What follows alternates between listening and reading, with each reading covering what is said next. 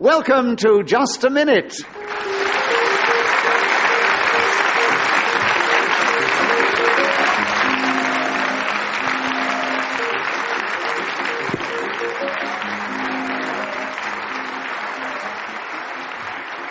Hello, my name is Nicholas Parsons, and as the minute waltz fades away, once more it is my pleasure to welcome the four panellists this week who are going to play Just a Minute. We welcome back three of our regular players of the game. That's Paul Merton, Peter Jones, and Wendy Richard, and someone who's only playing the game for the second time, Lee Simpson. Would you please welcome all four of them?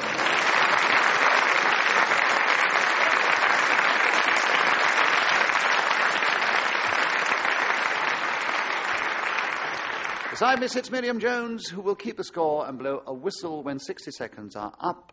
And, as always, I will ask the players to try and speak on the subject I give them, and they will try and do that without hesitating, repeating anything, or deviating from the subject on the card. Let us begin the show with Paul Merton. Paul, the subject is a great party. Will you tell us something about that in just a minute, starting now? When we reach the end of this millennium and we wander into the next one, I imagine there'll be great parties all over the world. People will be celebrating with fruitcakes they have made especially for the occasion, and they will be jumping and leaping with joy as we beckon ourselves towards that uncertain land called the future. What does it hold in store for us? Who can say? I remember once going to a spiritualist party where the spiritualistic man... Lee Simpson. Well, I was enjoying it very much. There was a bit of hesitation. There was a definite bit of hesitation there. So, Lee, you have a correct challenge. You get a point for that, and you take over the subject, which is a great party, and there are 26 seconds left, starting now. The only great parties I ever went to was when I was a teenager. That was because snogging was the thing. You had one of those and you were away. The Watney's Party Pack was the lubricant for these events.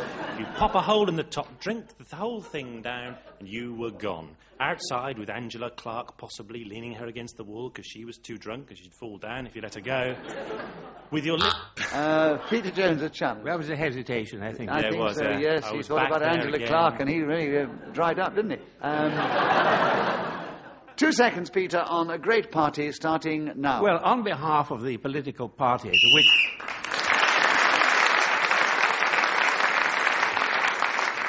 When the whistle goes, it tells us 60 seconds are up, and whoever is speaking at that moment gains an extra point. On this occasion, it was Peter Jones. And, Peter, it's your turn to begin. The subject, middle age. I don't know whether there's anything deliberate in that thought, because I don't think you've yet reached it, Peter. But will you talk on the subject starting now? Yes, well, I suppose it is appropriate in a way, because I am just about to emerge from the midlife crisis.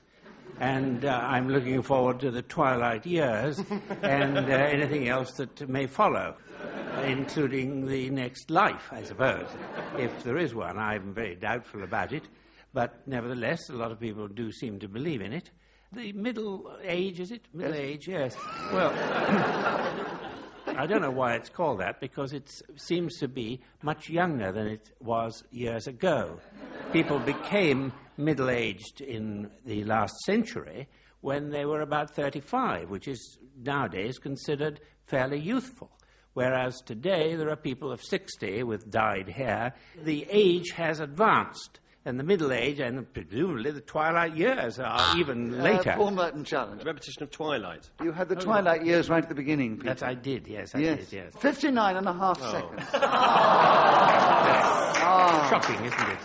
I'm so sorry. Paul, you got in half a second on middle age starting now. Geoffrey Chaucer.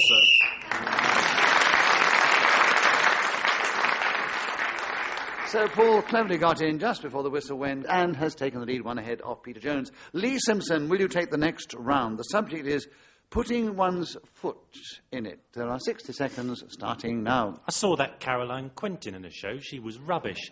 That woman who was with Mrs. Slocum, whatever happened to her? I thought Frank Muir was brilliant in The Hitchhiker's Guide to the Galaxy. These are 3 ways I might put my foot in it.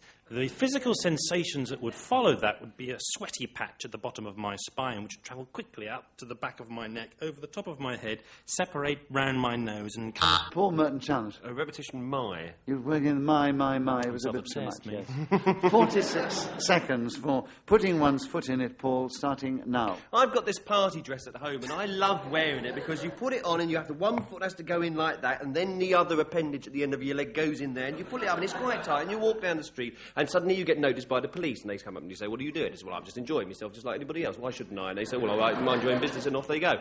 But there's other ways of putting your foot in it, of course. I remember once my grandfather was putting a concrete path outside the front door, and he said, whatever you do, don't put your foot in this thing that I've just worked on here for the last 12 hours. And, of course, that was the very thing I did, because I stepped over the doorstep and I went plop right into the hard substance which he had been waiting to dry, and I left a footprint in this particular thing that was there. Peter Jones, you challenge. A repetition of thing. And it couldn't have been a hard substance if it was already soft and he could his foot into it. 7 seconds for the second challenge, not the first one, Peter.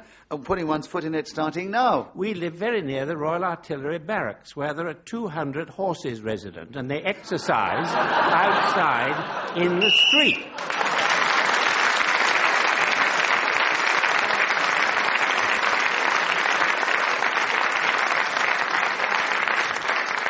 I wondered what the smell was when you walked in, Peter. Right. Paul, it's your turn to begin. The subject is driving. Will you tell us something about that subject in this game, starting now? I can't drive, but my mother did attempt to teach me this particular skill when I was 16 years old. She had recently passed her driving test, and so she felt qualified to sit next to me in the car while I attempted to propel it forward. Wendy, We Richard, had more than one attempt, didn't we? So, Wendy, you've got in with 47 seconds on driving, starting now. I am hopeless at driving. I failed my driving test 6 times. I had a tendency to wander over the other side of the road. I tried to tell the examiner it's because my godmother was French, but apparently this doesn't count. I would like to be able to drive because I think it gives you a great sense of independence, and it would save me taking so many taxi cabs. Not that I have anything against the gentlemen who drive these said vehicles, because I find most of them charming and chatty, and I enjoy my conversations with them when I am travelling in their voitures. I would still... What's a voiture? I don't know. Yes. I think it's a lovely word. I know. Yes. Step into my voiture. I don't know if I should. Now, come on, in my voiture. You're working well tonight. Thank you, Nicholas. And you have the subject. You have 10 seconds, driving, starting now. The last time I played golf was on the occasion of the marriage of Charles and Diana in 1981, I think. The most problematic part of the game for me was the driving. It's a ruddy, great, big wooden thing on the...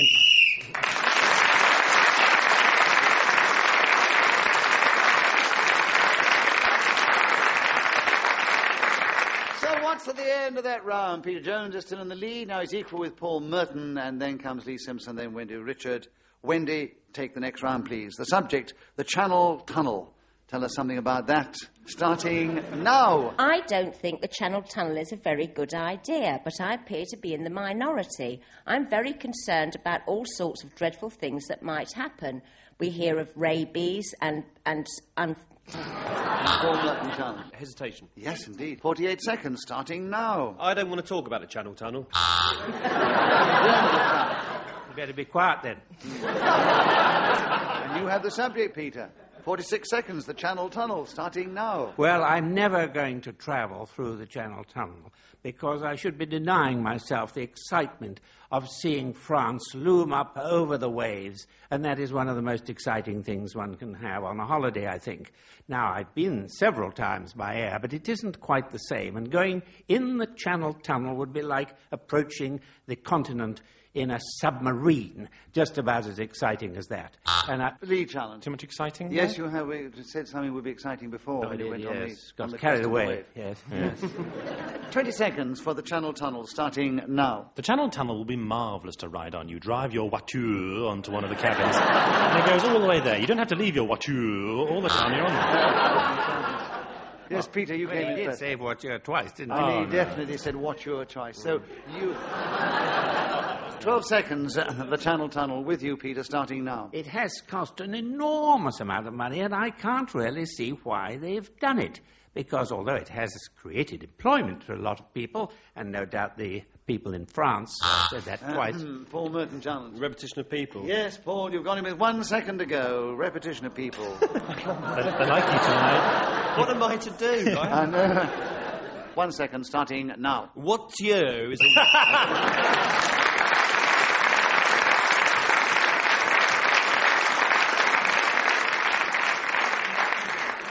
Paul, you were speaking as whistle went, gained the extra point. You're now in the lead, one ahead of Peter Jones. Peter, your turn to begin. The subject is Sophocles. Will you tell us something about him in just a minute, starting now? Well, you obviously mean the great Greek playwright who flourished 500 years B.C., that's before cable, and wrote plays. About 100 of them, half a dozen, still exist and are performed, but the others have vanished into the past.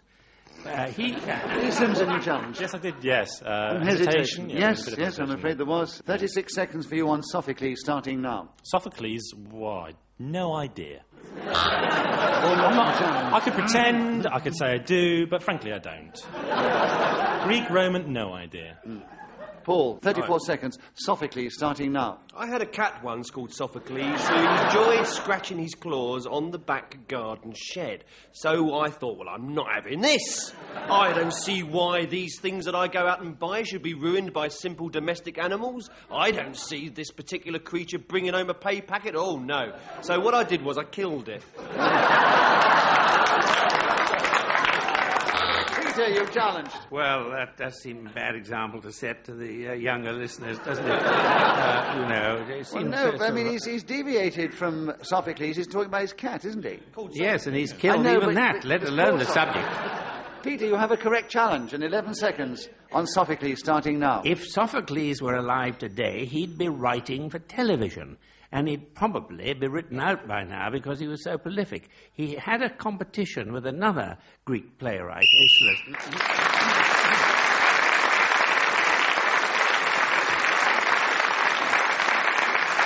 Peter Jones was then speaking as the whistle went and gained an extra point, of course, for doing so. He's in second place, 1 point behind Paul Merton, our leader, and Lee Simpson. Your turn to begin. The subject, Footlights.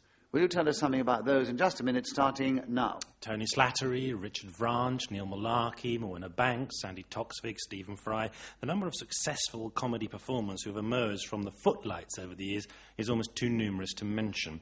This is a society at Cambridge University which seems intent on completely dominating the world of light entertainment. Why a learning institution on the banks of the Cam should produce such musing people and so rubbish rowers, I have no idea. But perhaps what they should do is replace their team of moving the boat through the water people with footlights. Thereby, Peter Jones challenge. Well, he did hesitate, I think, there. I think he did. 24 seconds for you, Peter, on Footlights, starting now. Yes, well, I always feel if I'd gone to Cambridge and joined the Footlights, my career would have been a more scintillating one even than it has been. And I think perhaps the period that I spent at this 10th-rate boarding school really damaged me emotionally in such a way that I shall never be able to shine like this man Slattery. By the way, I've been in America recently. It was so nice to be in a country where they'd never heard of him.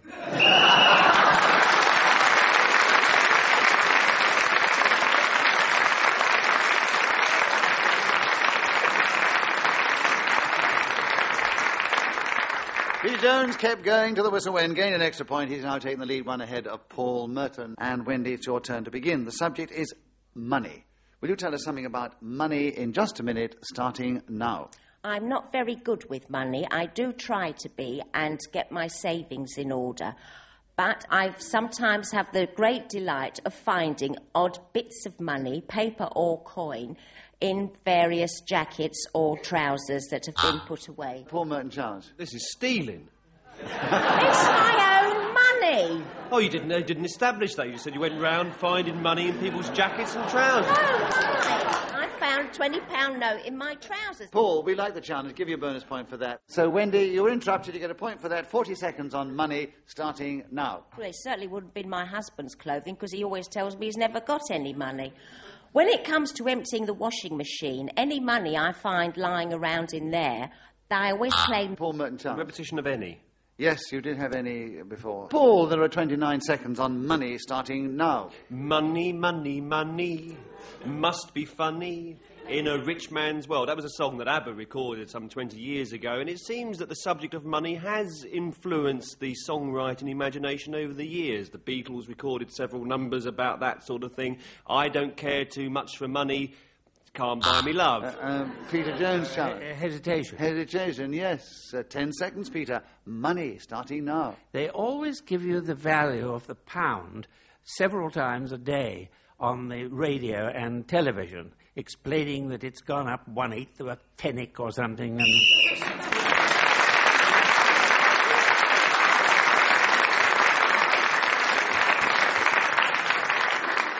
Peter Jones was again speaking as a whistlewind, gained that extra point, and he's now taken the lead once more.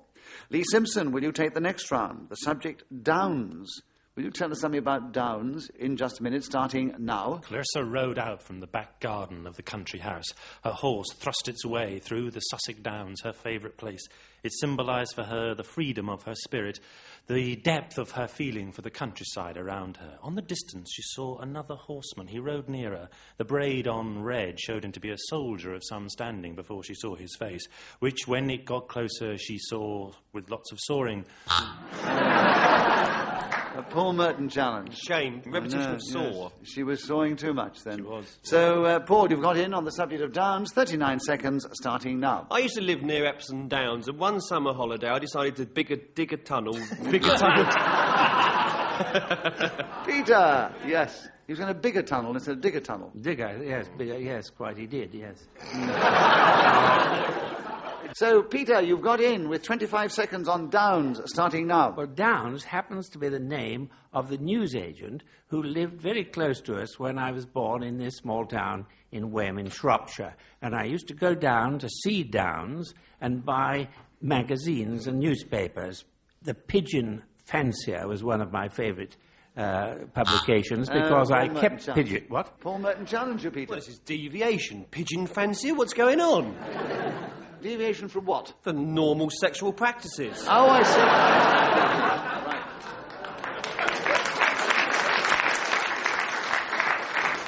So it was a devious thought, Paul, but he wasn't deviating from the subject of Downs, so he keeps the subject. And there are 7 seconds left on Downs, Peter, starting now. They also sold cigarettes, and sometimes I was able to buy one at a time because they were in a little package, Churchland's number 1.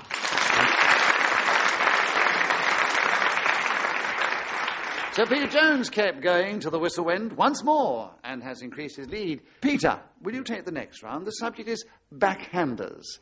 Can you tell us something about those in this game, starting now? Well, I suppose they're the alternative to forehand drives, aren't they? When people sweep the ball back over the net if they're right-handed, from the left-hand side.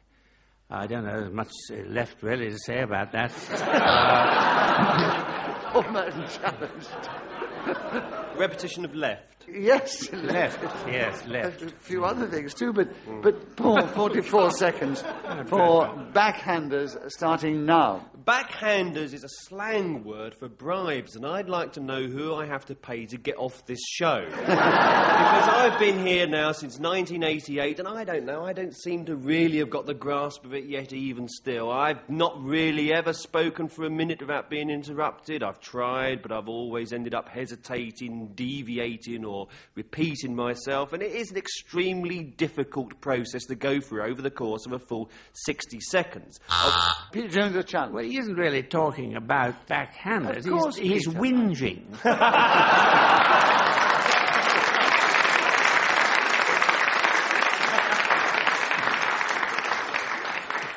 And he was certainly deviating from backhanders. You're right, Peter. So you have the subject back again. 15 seconds, backhanders, starting now. Yes, bribes. I've understood that there are people who give others money in order to get parts in films and plays and television. And I've never found out who these people are who are receptive to this kind of, Paul Merton challenge. Hesitation. Yes, I'm afraid so. And you've got in again with 2 seconds They're to going go. to hate me now, aren't they? Backhanders, Paul, starting now. I remember... Peter Jones challenge. Hesitation. Yes, well done, Peter.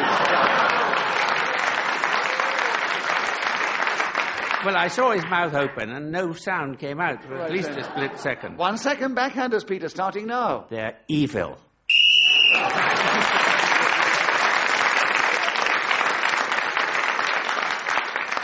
Paul, it's your turn to begin.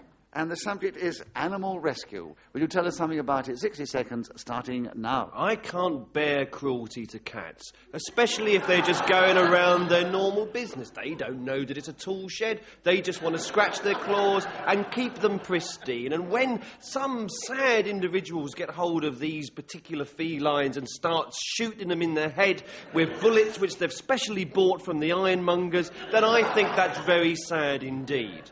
I once rescued a dolphin from the top deck of a double-decker bus who was hopelessly lost. He thought he was heading towards Piccadilly Circus, but I said, no, mate, you're on your way to Totteridge and Whetstone. He said, look, I don't normally live on land. I am an inhabitant of the sea. Can I be blamed for getting on the wrong bus? I said, don't get shirty with me, mate. It's nothing to do with anything I've just said to you. Go and have a word with the conductor. So the dolphin swam down the stairs and he went up to the man who was selling the tickets. He said, here, he said, I thought you said this was going to where I wanted to go. And the conductor said, look, I don't understand a word you're saying because I don't speak dolphin. Suddenly, a porpoise...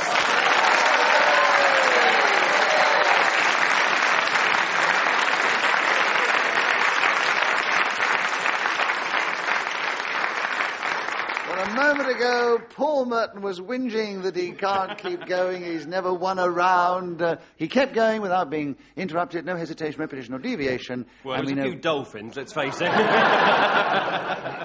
So he not only gets a point for speaking when the whistle went, he gets a bonus point for not being interrupted. And at the end of that round, he's still in second place. Wendy, would you take the next round? The subject is my complaint. Oh, dear. That's why I dried, because I thought they might talk about my personal complaint.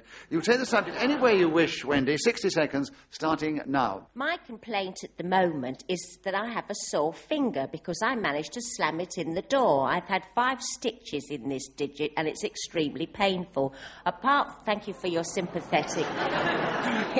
Anyway, apart from that, I usually Gigi, have charged. Yes. I'm just wondering... I was so moved by this wave of sympathy I got from the audience. It was a wave of apathy. And you did repeat apart from that, I'm sorry, Wendy. Apart from that, yes. Peter, you have 39 seconds on my complaint, starting now. Well, my complaint is really that there are too many footling subjects brought up in this game. Why can't we discuss something really serious and go on for rather longer than a minute? Because that doesn't seem to give one a chance to stretch oneself or explore the various possibilities that there are. You challenge. It's a bit hesitating. Very hesitant, Yes. Killing the show dead as well. After 28 years, Peter, to complain about the subjects now. I mean... Well, I didn't know. My complaint is with you, Lee. 21 seconds, starting now. My complaint, like many people, is a bad back. I sought solace for this with an osteopath. This is a gentleman or lady who cracks your bones. This is supposed to make you feel better. It makes me nauseous. Peter Jones, a challenge. A good osteopath doesn't crack your bones. She cracks your joints. That's right. Cracks your bones, well, I wondered you could why sue. you're so cheap. I wonder why you were sitting like that as well, Lee. Yes. Peter, you've got the subject back again. 11 seconds. My complaint, starting now. The worst complaint I had was mumps when I was acting with Nicholas Parsons on tour. And we went to Blackpool, and by the time we got to Nottingham, my chest had swollen up, and it had gone into my...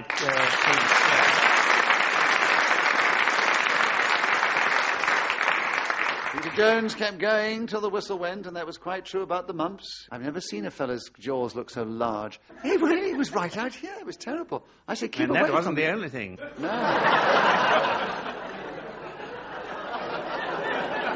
Peter, you've increased your lead at the end of that round. Speaking as the whistle went, you're now ahead of Paul Merton still, and then it's Lee Simpson. Can't we stop? Well, then it's your turn to begin, and keep going for 60 seconds, and you'll win in style. And the subject is plumbing, Yes. 60 seconds starting now. Well, I've always thought that plumbing must be rather a lucrative profession, and I sometimes even wish that I'd taken it up, because I've probably made a lot more money from it if I'd been able to do it properly. Of course, it's quite difficult. You have to learn about taps and pipes and cisterns and ball cocks and that sort of thing.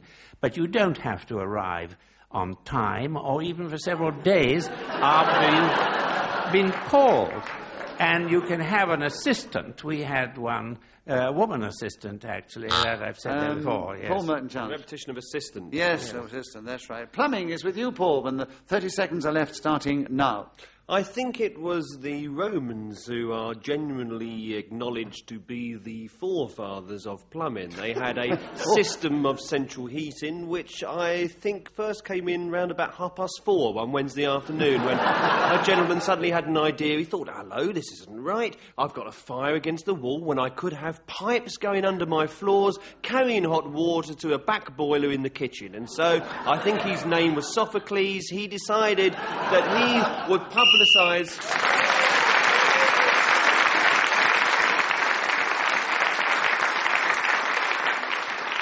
Well, that delightful, extravagant, surreal story kept Paul going until the whistle went, gained an extra point for doing so. He's still 3 points behind our leader, Peter Jones, and this definitely is the last round, Peter. So, Lee Simpson, it's your turn to begin. Would you take the subject of a classical education?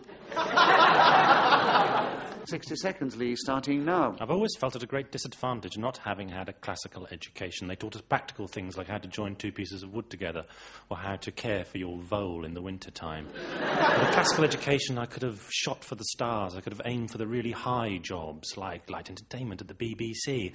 I'd eventually found my way into the Cambridge Footlights with my classical education. Of course, in a classical education, one learns about Greeks and so on. That's it, really. That's all I know about it. Paul Merton challenge. Hesitation, unfortunately. Yes, there was. The classical education is with you, Paul, and there are 35 seconds left starting now. I remember when I first heard the wonderful music of Beethoven, I thought, hello, this sounds good. And so I went down to the record library and immersed myself in all the wonderful works that this great German composer had composed. There was his first symphony, his second concerto, his violin What's It for Piano, which was not one of his most successful works because he didn't really come up with a good enough title for it. And even now, pianists and conductors all over the world are very loath to put this into the classical programme because it's got such a strange sounding name.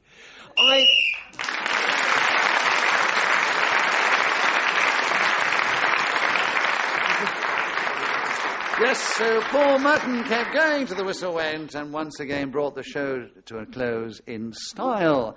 And as we've no more time, let me tell you that in third place, equal, were Wendy Richard and Lee Simpson. They were a few points behind Paul Merton, and that last flourish he did well, but didn't quite catch up with Peter Jones. So, Peter, 1 point ahead. You are the winner this week.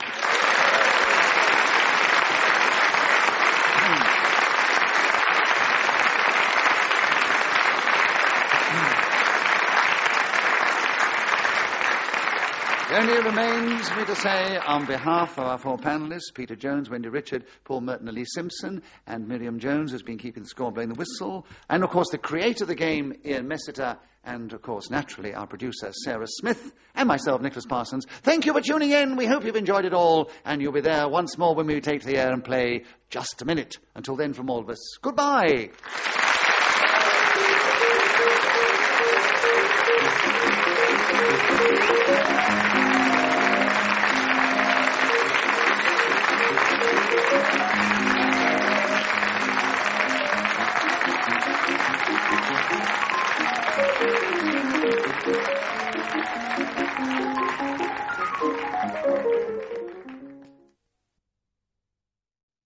Welcome to Just a Minute.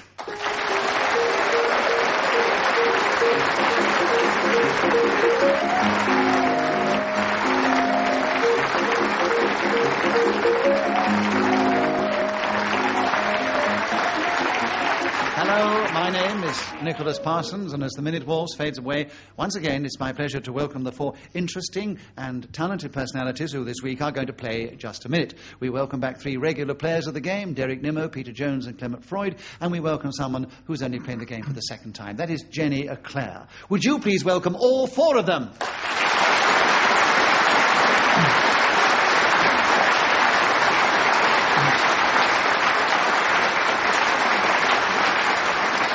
Beside me sits Jane Stevens, who's going to keep the score and blow a whistle when the 60 seconds is up. And this edition of Just a Minute is coming from the Ocean Room in the Spa Theatre Complex in the delightful seaside resort of Scarborough in North Yorkshire. And as usual, I'm going to ask our 4 panellists to speak to me, if they can, on the subject that I will give them. And they will try and do that, as always, without hesitation, repetition, or deviating from the subject on the card. And let us begin the show this week with Derek Nimmo. Derek, the subject is What I Don't Talk About. Can you talk on that subject in this game, starting now? It's quite difficult to talk about that which I don't talk about, particularly as I was in MI8 and signed the Official Secrets Act, which prevents me from talking about that which I don't want to talk about, when I was stationed in Cyprus at No. 9 Wireless Regiment. I had a particularly difficult time just after the war, and I paid a considerable amount, I think, to my country's benefit and the King's service. Other things I don't talk about are Freemasonry, because I might have my tongue torn out by the roots and my body left at low water mark, which at Scarborough is particularly unpleasant. Clement Freud is challenged. Hesitation. Yes, I agree that sort of stumble there can be interpreted as a hesitation. So, Clement, you get a point for a correct challenge, and you take over the subject. There are 21 seconds left, and it's What I Don't Talk About, starting now. What I don't talk about, because I was asked not to, are Nicholas Parsons' problems. I accompanied the man when he saw his doctor about the problems which I'm not going to talk about. Peter Jones is challenged. A repetition of problems. Yeah, that's right. You can say that again.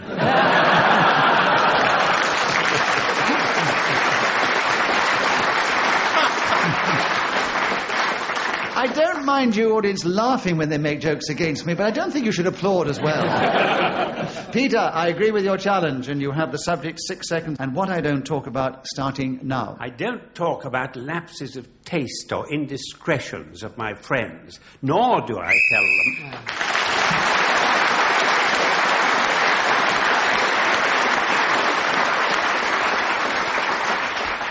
Clement Freud, will you take the next round? Going to the dogs. Will you tell us something about that subject in this game, starting now? Going to the dogs is usually used disparagingly, meaning someone is past it, is doing bad things. I would like to mention that going to the dogs is an extremely attractive, sometimes lucrative, and often wonderful pastime. Greyhounds run in tracks at all... Jenny Eclair's challenge. He hesitated quite badly, I feel. I think hesitation is enough. Jenny, I agree with your challenge. So you get the subject, and you start now. This country is going to the dogs. That's because they're taking over, messing up our streets. In fact, where I live, you don't walk, you skid along, bumping into lampposts and breaking your hips.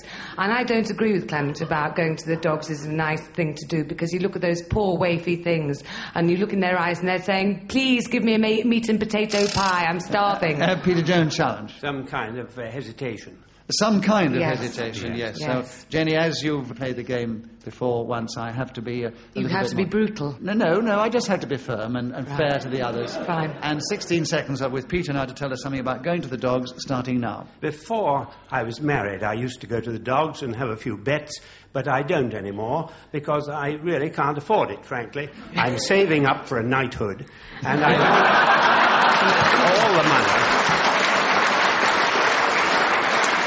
I have to that end. Now, going to the dogs can involve a certain amount of mixing with...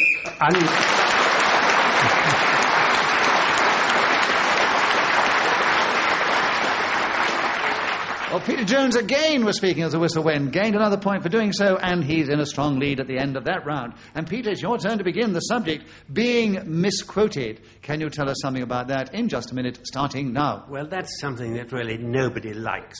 For instance, I once made a remark to somebody, and I was quoted as saying that I wished somebody or other was dead. Jenny Eclair You said somebody twice. Yes, I did. I didn't want to mention their name, you see, otherwise. So, Jenny, you got in with the correct challenge again. And 50 seconds to tell us about being misquoted starting now. I think I've been misquoted once in a magazine article that said I was married, as if. Clement Freud challenge. Hesitation. Yes, she thought about being married and came to a Because full I'm stop. not. I wonder why. So do I.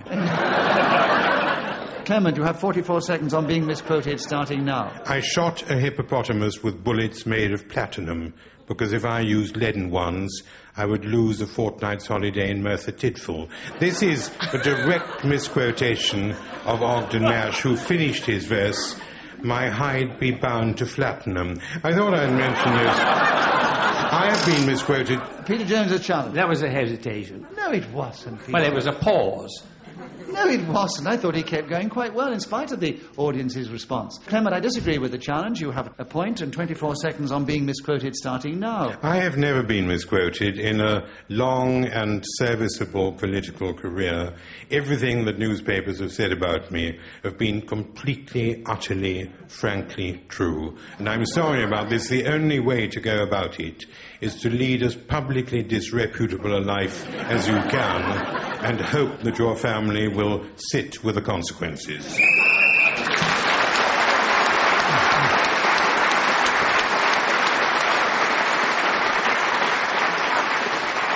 So Clement kept going and gained that extra point and is equal with Peter Jones in the lead at the end of that round. Jenny Eclair, it's your turn to begin. The subject, how to make $1 million. Will you tell us something about that subject in this game starting now? The easiest way to make £1 million is to marry a very rich old man and then wait for him to fall down the stairs. Peter Jones' challenge. Not much use to me.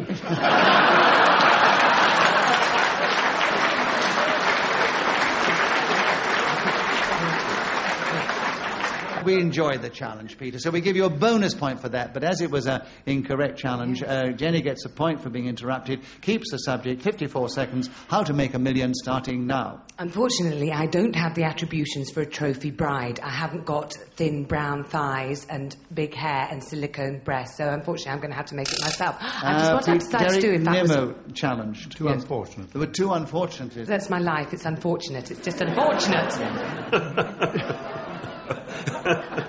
Why are you so amused by that, Peter? I think she's very funny. Yeah. I will marry that man.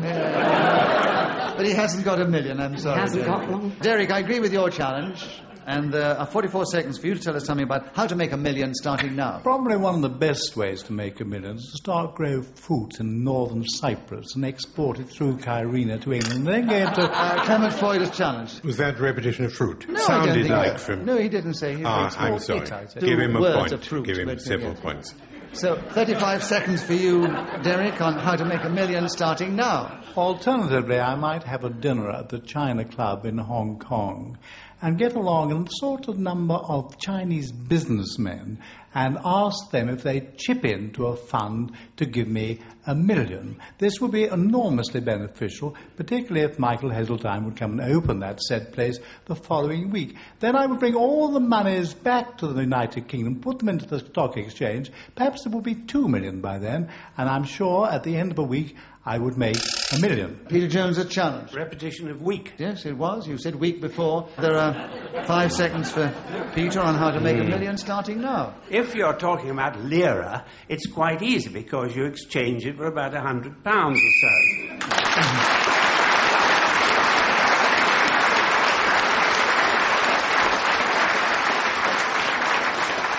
Peter Jones was again speaking as the whistle went, and he has increased his lead at the end of that round. And Derek, it's your turn to begin. The subject is ghosts. Will you tell us something about that in just a minute, starting now? At the Stephen Joseph Theatre in Scarborough, on a Friday night, the ghost walks. That is a theatrical expression meaning that you're going to be paid.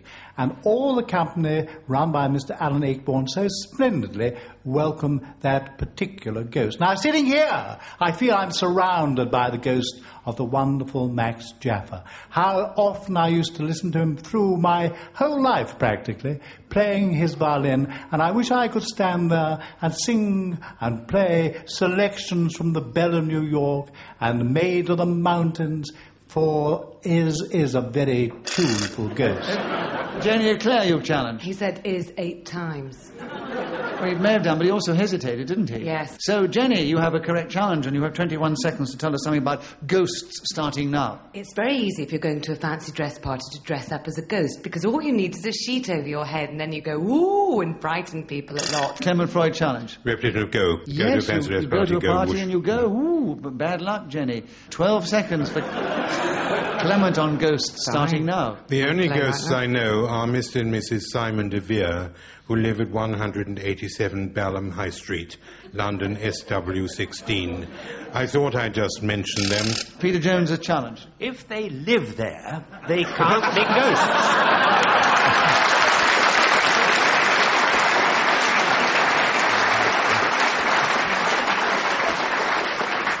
I understood that was their surname. They didn't live there as ghosts. I thought that was the point he was making. So, actually...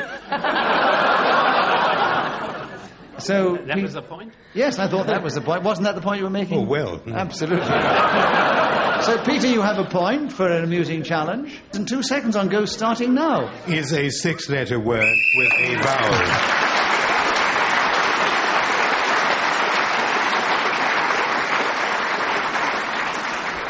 In spite of Clement getting points in that round, Peter Jones is still in the lead, one ahead of him. And Clement, it's your turn to begin. The subject is dressing. Will you tell us something about that in this game, starting now? In the United States, what we call stuffing is dressing.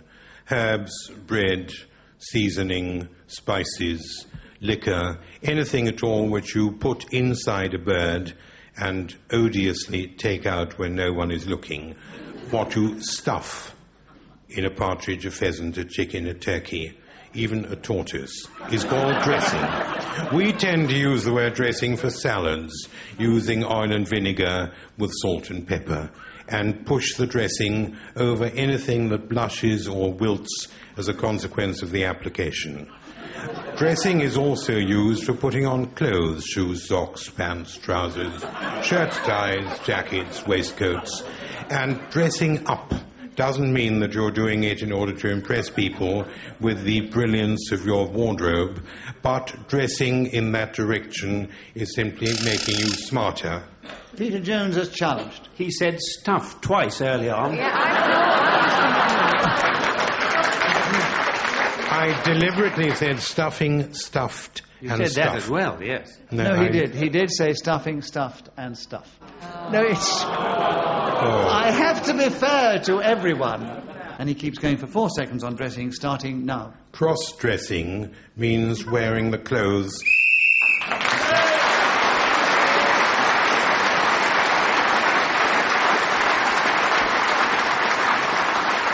And Clement kept going and got an extra point for speaking as the whistle went, and he's now 1 point ahead of our previous leader, Peter Jones. Peter, it's your turn to begin, and the subject is Fiji. Will you tell us something about that place, starting now? Well, it's not just one island. It's about 1,000 of them all together in the South Pacific. And I think they invented salad dressing. Terry Nimmo challenge.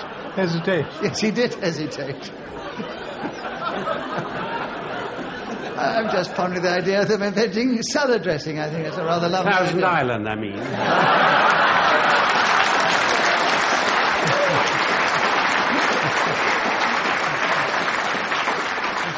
Well done, Peter. Give him another bonus point. I like that one, yes.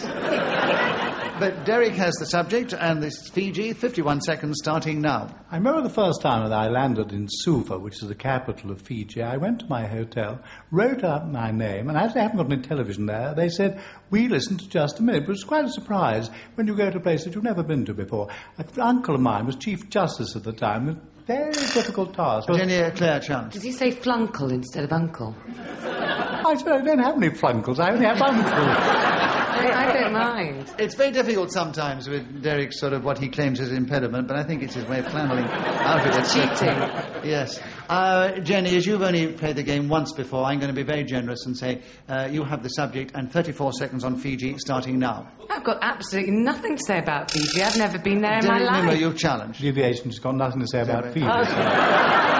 So Derek's got the subject back because you were deviating, and there are 31 seconds on Fiji starting now. The principal problem in administrating the Republic is that 48% of the population are in fact Indian, and a rather smaller number are Fijian or Micronesian by descent, which means that the Fijians are very big, butch fellows that can kick the other fellows around, particularly in the rugby sevens in Hong Kong, I might tell you. That they... He did say fellows twice. Yes, that's right, yes. Don't look so surprised. You said fellows twice. All right, I'm not All right. complaining. They try and bluff me out a bit, you see. Jenny, you had a correct challenge there, and you've got 9 seconds on the subject you don't want to talk about. Fiji starting now. Oh, I'd love to go to my hairdresser, and when she said, "Where are you going on your holidays this year?" I'd like to turn around and say, "Fiji. I always go to Fiji." Derek Nimmo challenge. No, absolutely wrong. I'm very unsporting. I know. It wasn't a fair challenge. I withdraw it absolutely. And I think she's the most charming girl we've ever had on set. And if I had £1 million, I'd propose to her if I hadn't got a wife already. You can't get round me or her in that way. You're allowed to repeat the subject on the card, which is Fiji, and that's what she did. So you get a point, Jenny, for being interrupted, and you keep going for 1 second. You'll probably get another one in a moment. It's still Fiji, starting now. Lots of beautiful women.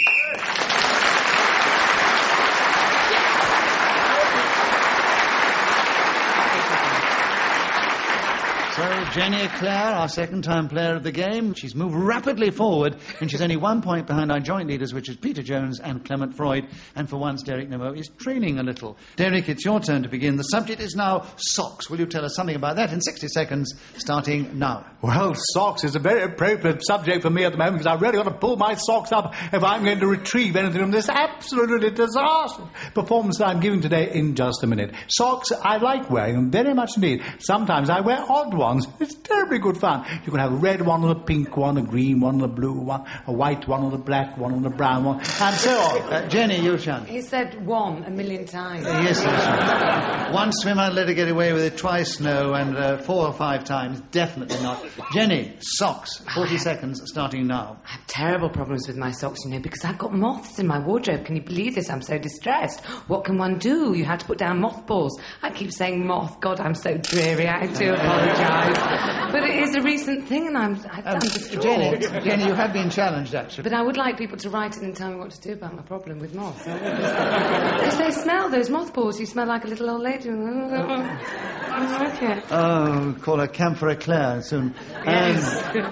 Derek, you challenged, and you have 30 seconds on socks starting now. Before the invention of nylon socks, when one wore socks of pure wool, then if they developed a hole, you darned them, and one used to have nice little things shaped rather like a mushroom. It used to bung up the sock and then draw threads across it into a kind of like a crisscross situation, and then the wool was put over it, and then your sock would be good as new once more. And when there was clothes rationing, which not many of you, apart from Peter Jones and Clement Freud, can remember,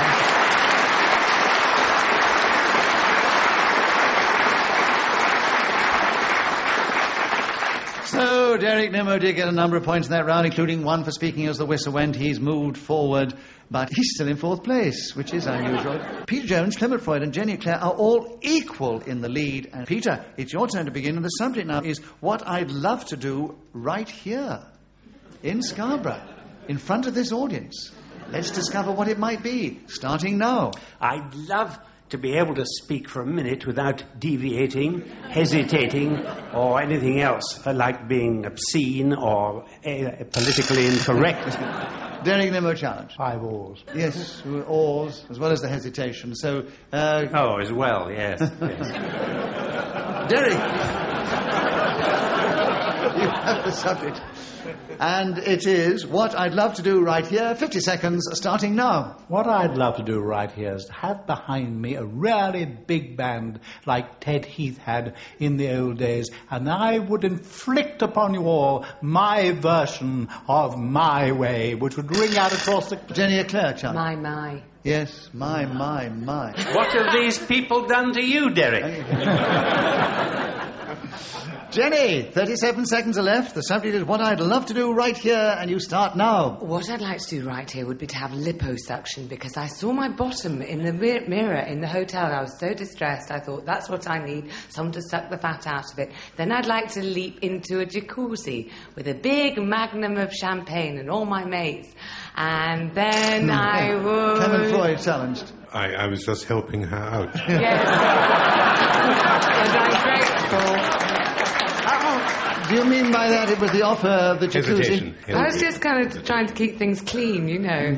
What's all this liposuction? I don't know what it is. What is liposuction? I'll explain later. With your figure, Derek, you don't actually need it, so I wouldn't worry. Clement, I agree with the hesitation. 19 seconds on What I'd Love to Do Right Here, starting now. What I'd love to do right here is walk down the promenade, making a various number of stops for prawns, mussels, lobsters, and the excellent dressed crab for which Scarborough is rightly famous. North Yorkshire, of all the counties in England...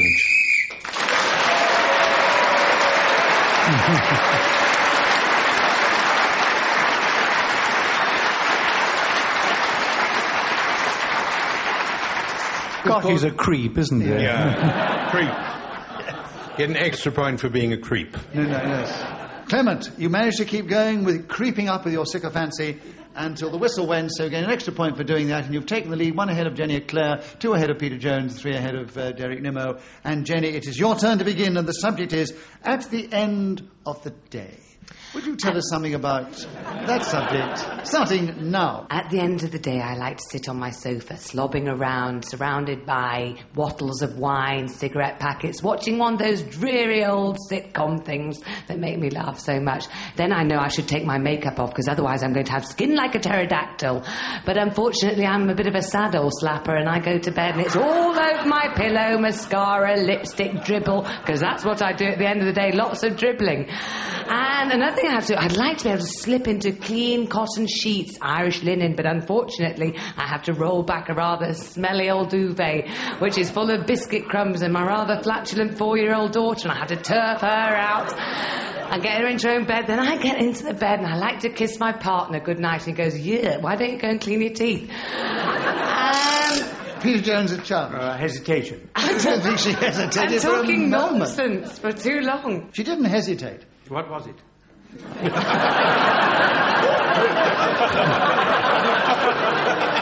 was a rather disgusting picture that she painted, actually. Yes, I was doing her a service professionally. I would agree with you there, yes. But, Jenny, an incorrect challenge. You have 13 seconds, and it's the end of the day, starting now. I'd make myself some hot milk and have a little biscuit, and what else did I do? I've Oh, no yes, idea. Derek Nimmo challenge. Well, we had the biscuits already. Yes, All yeah, the crumbs all over the The bed. biscuits were in your bed before, and now you're going to have biscuits. Yeah. And so, Derek, you had a correct challenge. You have 8 seconds to tell us at the end of the day, starting now. At the end of the day, I like to slip into my green velvet smoking jacket, undo a bottle of Krug champagne, take 2 glasses out of the refrigerator.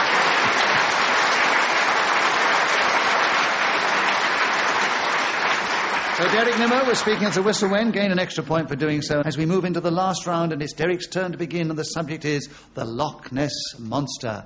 Derek, you have 60 seconds on the Loch Ness Monster. No, not literally, I mean, but to talk on the Loch Ness Monster.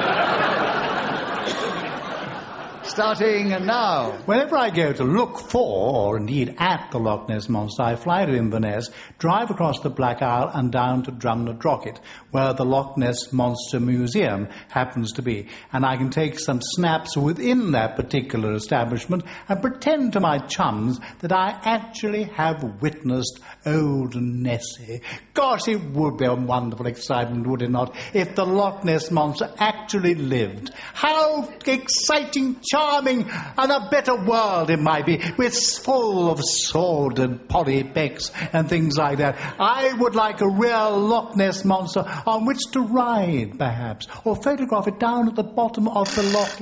Jenny Eclair has challenged. Photographed twice. Am I making that up? Well, I don't know, just wandering on. I'm doing rubbish. He said actually 4 times. Yes. But you didn't challenge for it, Clement. Oh, no. Right. So, Jenny, you have 18 seconds to tell us something about the Loch Ness Monster starting now. When people say they've seen the Loch Ness Monster, I sneer in my cynical fashion, going, get out of it, because these are the same folk who've seen Lord Lucan, Elvis Presley and Shergar playing cards together. Mind you, I would not like to camp out on the shores of that lagoon in case some dread creature reared its ugly head. There is no challenge. Well, it's not a lagoon, it's a loch. It is a loch, and that is the Scottish word for it, but some people might refer to it as a lagoon. I don't see why they should. A lagoon is generally surrounded by a coral reef, actually. If you go to Fiji, you'll see one. You never hear the Lagoon Ness Monster, do you?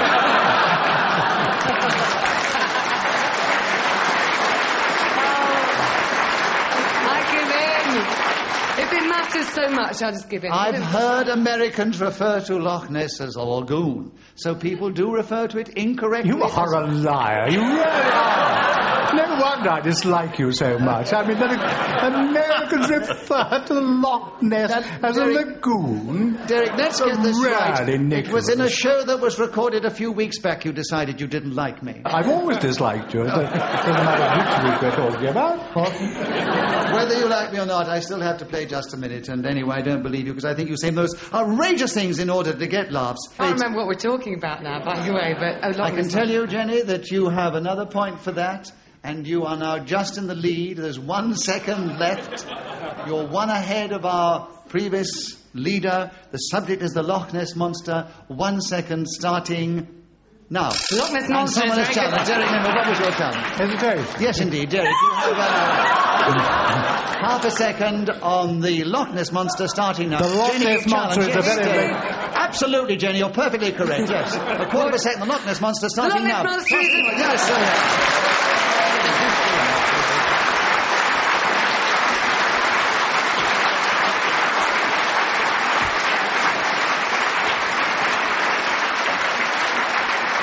So we finish just a minute with a flourish. First of all, we thank our lovely audience in Scarborough for welcoming us so well and making our stay here so enjoyable. Before I give you the final score and say, Peter Jones, who usually does extremely well and hasn't failed us once again. He finished in 4th place, but he got a lot of points.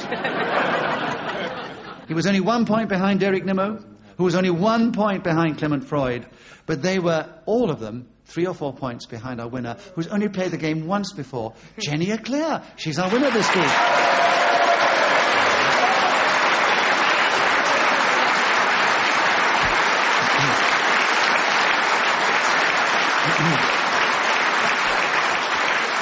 We do hope that you have enjoyed this edition of Just a Minute. It only remains for me to thank our 4 delightful panellists for the contribution they made to make the show so successful, and that is Clement Freud, Peter Jones, Derek Nimmo, and Jenny Eclair. And also I thank James Stevens for keeping the score so well and blowing her whistle so magnificently when 60 seconds are up. I thank you, Mister, for thinking of the game so we'll keep working. We thank Sarah Smith, who directs the show and makes sure that we all keep in order.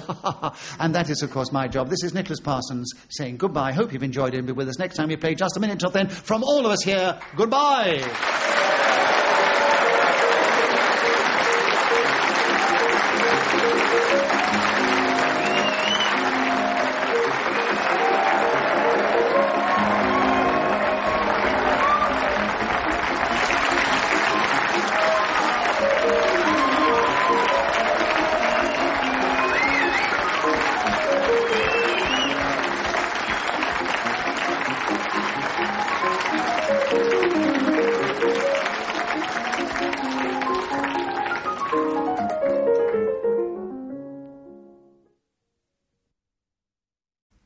Welcome to Just a Minute.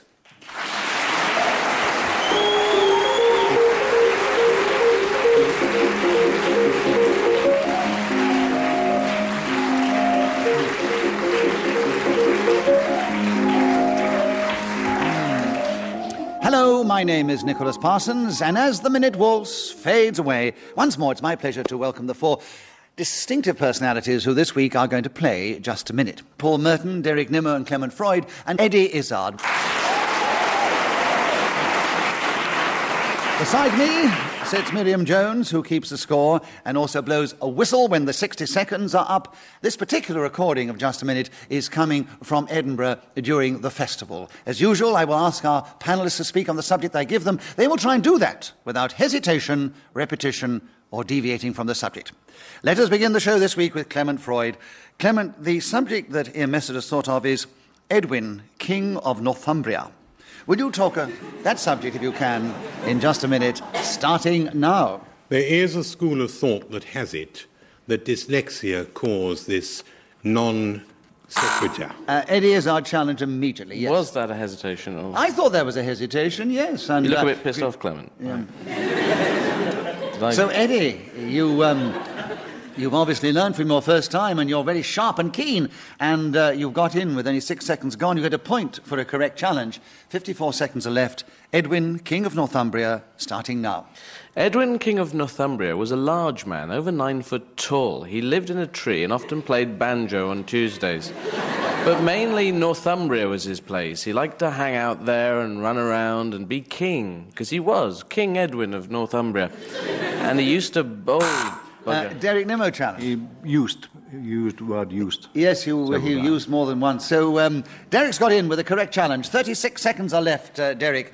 Edwin, King of Northumbria, starting now. He is, of course, the king after which Edinburgh is named, although more precisely in New Zealand they call it Dunedin, because that is the Gaelic pronunciation. He was an extraordinary man, born in Wales, and then became a great conqueror throughout the whole of Britain. Not only did he take Scotland, but he took everywhere except Kent, and he was converted to Christianity. Paul Merton. Who's doing that? There's a bit of sloppy dialect there, wasn't there?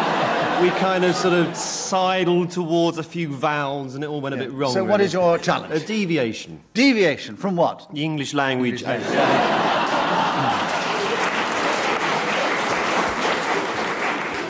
The English language as she is spoke. All right, Paul, I agree with your challenge, and you have a point for a correct challenge, of course, and there are 18 seconds left for you to tell us something about Edwin, King of Northumbria, starting now. Edwin was, in fact, 10 feet tall if he stood on a 1-foot-high stool. And he did an awful lot of this because he liked... Clement Freud challenge. Repetition of foot.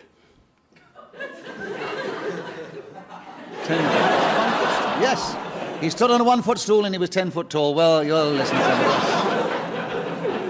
Very mean, isn't it? He let you go for a bit. I just was wondering about it. I just had to do a quick recall, you know. I just sort of run the tape back in my mind, and then it came back. You've got a tape running in your mind. On the basis that all our minds are rather like superior computers.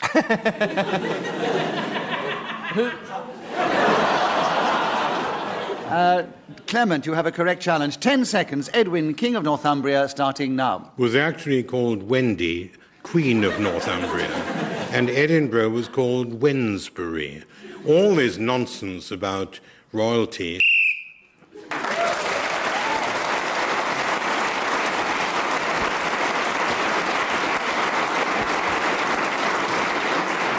Whoever is speaking when the whistle is blown gains an extra point, and it was Clement Freud, so naturally he's in the lead at the end of that round. Derek Nimmo, will you take the next round? The subject is shorts. 60 seconds as usual, starting now. There's nothing nicer, I think, in Edinburgh than wandering around in shorts. There are two chaps sitting on the front row wearing those very garments. I would like to wear them myself, but the weather was rather inclement when I started this morning. That's got nothing to do with Freud. I was talking about the temperature. But when I wear shorts, I do have rather skinny legs, and perhaps it is a good idea to keep trying. Clement Freud, challenge. Deviation. Why? Well, even if he doesn't wear shorts, he has skinny legs.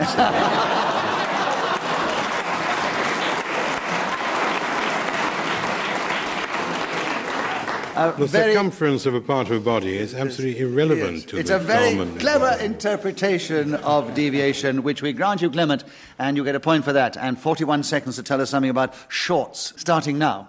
My favourite playbill is from the South Wales cinema before the war, and it said, "The Seventh Veil with Shorts." I've always been awfully fond of that. Paul Merton more than the challenge. audience. Sort of hesitation. Yes, he was so fond of it, he waited and nothing happened.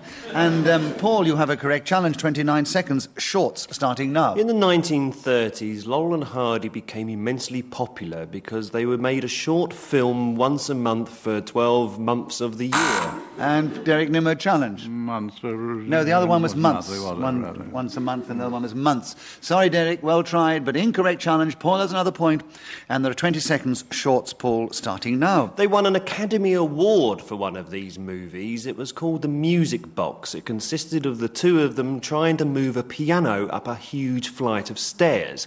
The end joke at the right at the end... Oh, it's a tough game, isn't it? Derek, you got in first, yes. My hesitation, double N. Yes, two ends. Yeah. 7 seconds, Derek, shorts, starting now. I went into a bar in Rose Street and asked for some shorts. I wanted a whiskey and a gin. The barmaid was frightfully helpful and kind to me. Eddie, And apparently, gave me- just before the whistle. Oh, I'm sorry. I just thought 2 bars there. Yes, there were. Where's Went the to the bar. Barmaid. No, I Barmaid. take that back. You and take that you back, win. all right? Extra point. Extra point for a wrong challenge. All right, then. Extra point for wrong challenge and a point for speaking when the whistle went, so we give him a round of applause.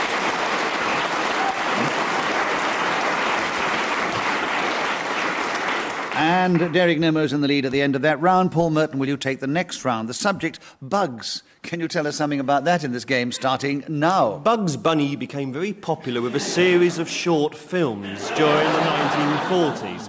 Particularly one end joke right at the finale of one of his movies was a marvellous example of the visual sight gag at its finest. Bugs was walking down... Clement Freud challenge. I'm sorry. I'd forgotten that Bugs was... Bugs is on Yep. there. Yes, you can repeat the subject on the card. Apology. You've only been playing the game for 26 years, Clement, but it is very difficult sometimes. But because you interrupted him, Paul gets a point for that and continues with 43 seconds, Bugs, starting now. When I was working in Australia some 5 years ago, I was plagued by a particular mosquito that used to get into my bed every night and bite the hell out of me. I would wake up every morning and saw this huge bloated thing in the corner of the room filled up with my blood, mark you. Derek Nimmo challenge. Exposition of blood. Yes, you had a lot of blood taken from him. Derek, it's your turn to begin. 25 seconds, Bugs, starting now. King Edward of Northumbria was actually smitten down by the most awful bug which he acquired when passing through North Wales on Tuesday, the 15th of April, 1632. Paul Merton challenge. That wasn't a Tuesday, that was a Thursday.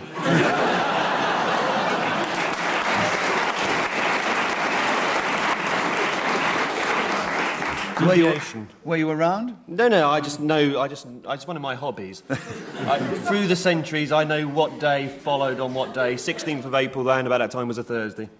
How do I judge on that? Well, why don't you run the little computer that's your brain and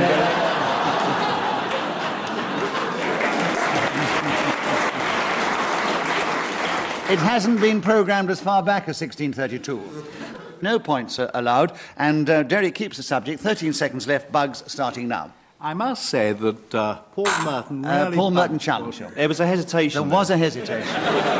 11 seconds for you, Paul, on Bugs, starting now. One of the criminals who made an awful lot of money in the 1920s was called Bugsy Moran. He was a terrible fellow. He rivalled Al Capone and all those other crooks that grew...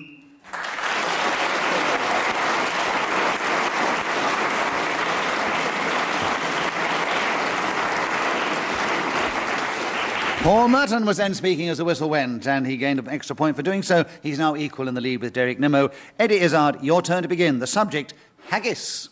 Will you tell us something about that Scottish delicacy in this game, starting now? Haggis is a type of seabird that lives in Kent. It often plays banjo in trees, but very rarely is eaten as a Scottish delicacy, including things that sheep go, yes, Mrs. And...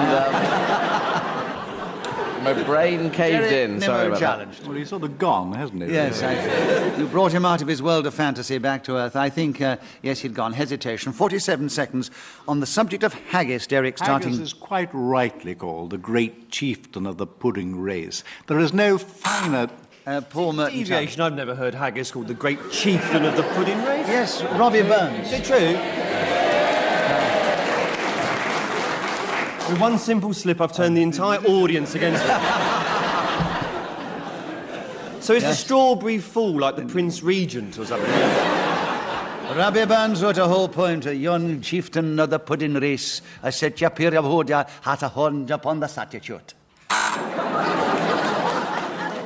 I was just challenging that. Generally. Yeah, that was Doric Scott's gibberish. Oh, yeah. Paul, I'm very sorry. Derek was right. He keeps the subject. And a point, of course. 42 seconds on haggis, starting now. Heart, lungs, liver mixed together with suet and oatmeal and all put into the belly of a sheep. Very extra... Clement Freud challenge. It's the pluck of a sheep. The plucker? Well, I thought it was the stomach. Is the stomach a pluck as well? Is the stomach a pluck? But I suppose the stomach comes from the belly of the sheep. No, I think you are correct, Clement. I'll give you the benefit of the doubt. Why? Well, the belly of an animal is the whole of his... The whole body of him is his belly, isn't it? It's not just the stomach. It seems that this audience is an entire expert on haggis. Everyone here... I think they should have this subject and we should challenge them. I think... Let them decide. If you agree with Clement Freud's challenge, you cheer for Clement, and if you disagree, you boo for Derek Nimmo, and you all do it together now.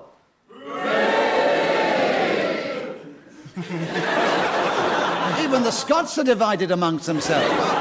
All right, Derek, what we do is we call it a draw. No points scored. You keep the subject. Haggis, 33 seconds, starting now. I once went to a burn supper in Kuwait, and the local chieftain was called El Jog. He was a sheikh who... Paul Merton challenge. Repetition of chieftain. Yes, great chieftain of the pudding race. Oh, well, listen, well done, you. Paul's got in with his chieftain. 30 seconds on haggis, Paul, starting now. I like haggis quite a lot, and I eat it whenever I'm up here. There's a butcher near where I live, back in London, who also specialises in haggis, and it's a wonderful dish. I like giving it to people who don't know what's in it, because they say, oh, that's lovely, and then you tell them, they go, ooh, and you say, well, no, it was quite nice, you enjoyed it. They say, well, I suppose in retrospect I did. But if you'd given me the ingredients beforehand, I might have hesitated before I'd put my fork into this particular chieftain of all puddings. I believe that Derek Nimmo challenge. Hesitation. Oh, he was going with such style. I think that was a bit sharp, yes. No, I'm going to give Paul the benefit of the doubt on this one and say you have 3 seconds to go on haggis, Paul, starting now. The undoubted thing about haggis. Clement Freud challenge. We've had a thing before. Yes, you did have a thing before, yes. Well, listen, Clement. 2 seconds on haggis, Clement, starting now. It is state-of-the-art offal.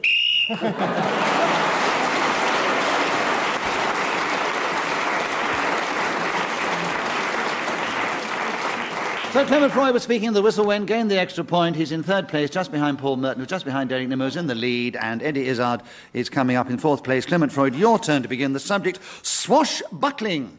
Can you tell us something about that subject in just a minute, starting now?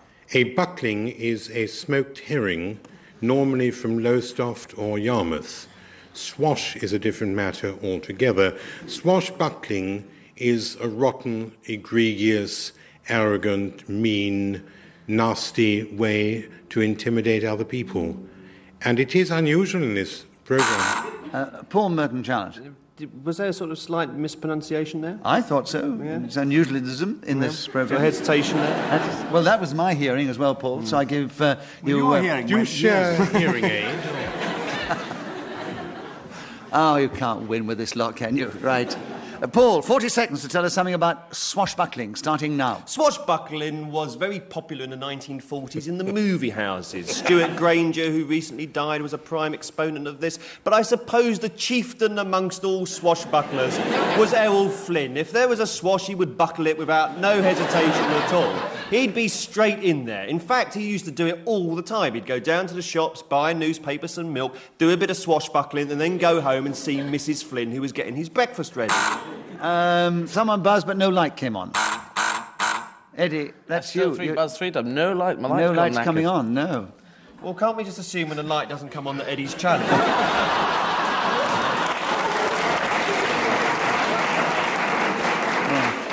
I challenge because my light was faulty. For swashbuckling with you, starting now. Swashbuckling is a great profession. I've often swashed and buckled and grabbed swords and run out into the street and tried to kill people with the sword because...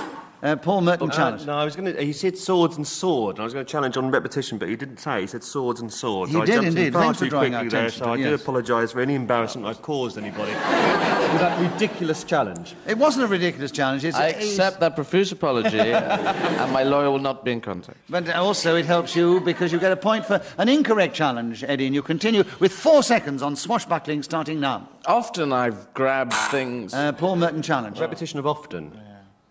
No. Oh, he said after then. After. He said after. Did you say after then? I have no idea what I said, but what I've said, you were wrong.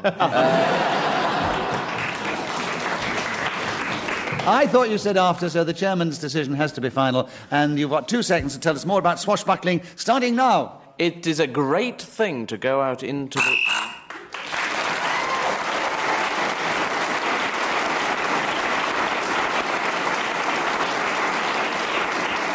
So Eddie Izzard was then speaking as a whistle went and gained that extra point. And Derek, it's your turn to begin. Genoa. Can you tell us something about that city or that subject in 60 seconds starting now? The Italian city of Genoa is in a wonderful position right on the northwest corner at the top end of the great toe of Italy. I like to think of the people that were born there, people like Christopher Columbus, for instance. Clement Freud challenge. Reputation of people. Yes, there were too many people. Sorry, Derek. And Clement's got in with a point. And 47 seconds are left for Genoa, starting now. Genoa is also the name of a sail, as in 40 years before the mast, during which one pulled it up and hoiked it down again, and a kind of cake mixture made without fat. Egg yolk, sugar, flour, and soda would be the ideal ingredients whereby to achieve a Genoa, which is then put into a Victoria sandwich and entered at a Women's Institute fete. Frequently achieving first prize or second, sometimes third or highly commended. Genoa is a city in Italy, which Derek Nimmo knows awfully well, being a world traveller. It's not one that I care for particularly because they speak Italian.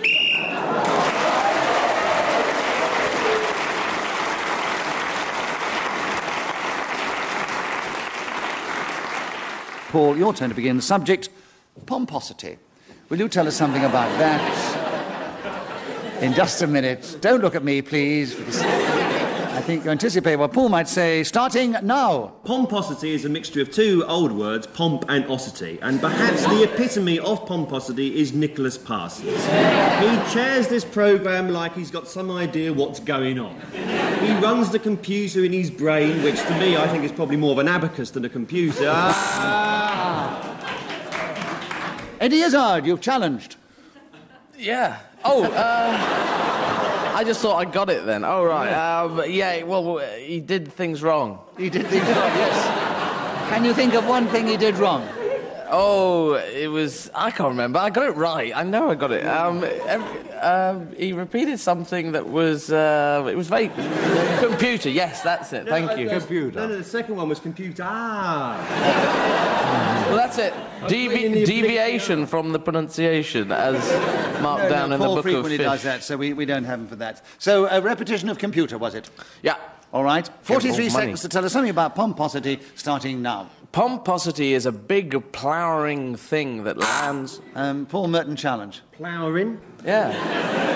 It's a mixture of ploughing and flowering. And it was a 14th century thing that nuns used to go around, and they used to build up their bodily fluids to an enormous amount, and it was part of the basic pomposity of... Well, in that case, why can't I get away with computer? Because that's rubbish. Well, so I've got an explanation for mine. We give Eddie a point for his delightful explanation of his impossible word, and give Paul a point for the correct challenge. He takes over the subject, pomposity, 40 seconds, starting now. I knew a man... Oh, funny. No, sorry. I suddenly sounded like I was doing bingo there. There's a baby challenged. crying in Chalet 14. Oh, I just challenged for hesitation of mind thought. That's right, hesitation, yes, that's The enough. microphone threw me. Yeah. It's doing it again. The microphone threw you? Yes. It's an old English expression, Nicholas. Dating back to the 13th century. Eddie, you have got a correct challenge, and you have 37 seconds to tell us something about pomposity, starting now. Politicians often suffer from pomposity. They stand up in front of large groups of people and talk for hours and hours. It's a tough game, isn't it, Eddie? Clement, you got in first, yes. Hours and hours and hours, and 29 seconds are left. Pomposity starting now. I think of all the professions who are unpompous, politicians rate very highly indeed. A pompous politician... Derek Nimmo challenged. Deviation, they're tremendously pompous. I would agree with you, Derek, so you get the subject. 20 seconds on pomposity starting now. I'm an authority on pomposity because I'm one of the most pompous people in the whole of the British Isles, and I like being pompous. Eddie Izzard challenged. Pompous, too pompous. Yes. Yes, pomposity is a subject, but you can't say pompous twice. 12 seconds are left. Pomposity starting now.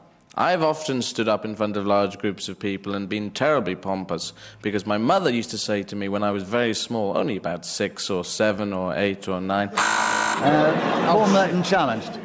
There was about 3 oars. Yes, you... I thought I was being very clever there, doing 6, 7. I thought I could go on No, for you should hours say on 6, that. 7, 8... I just thought, I could do numbers for hours. But then there was But you the oars. mustn't put an or between each number. Yeah, I'm only starting. And if you have... Oh, you've got in, Paul, with 1 second to go on pomposity, starting now. Pomposity. Eddie. No, Eddie challenged before the whistle went. Well, it was dragging. It was dragging. He was cruising.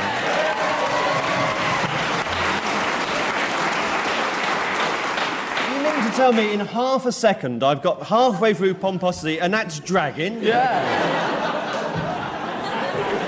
All right, Eddie, half a second on pomposity, starting now. Clement Freud. He hesitated. Yes, he did, right.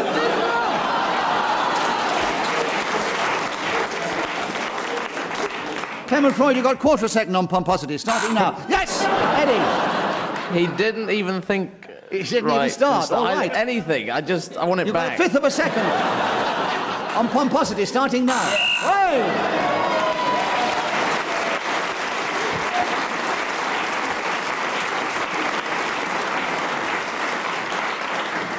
Miriam's completely lost control of the points. Doesn't really matter. But according to her, Eddie Izzard is now in the lead. Eddie, it's your turn to begin. The subject is miracles. Will you talk on it? Just a minute, starting now. Politicians often believe in miracles. They stand up and talk for hours or seconds about stuff that goes on, and I never really understood what they really know. Bugger it.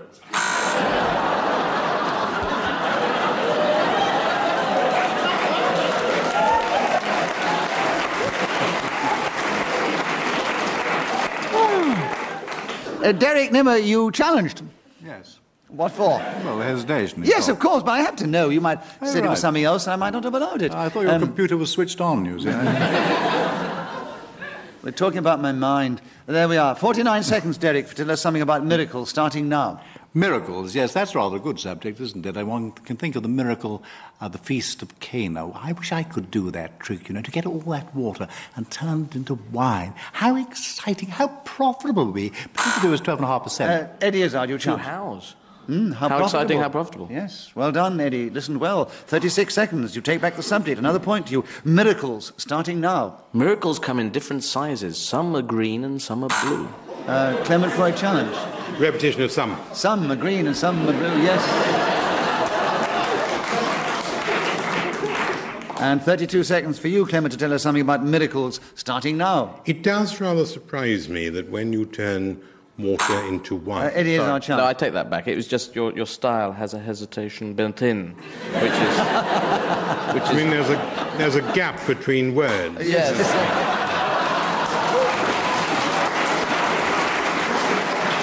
But can I say some gaps are more equal than others? In other words, he has a more normal gap between his words than some of yours, Eddie. Well, there's some gaps are gaps, and some gaps are sort of gaps and a bit more, and I just thought...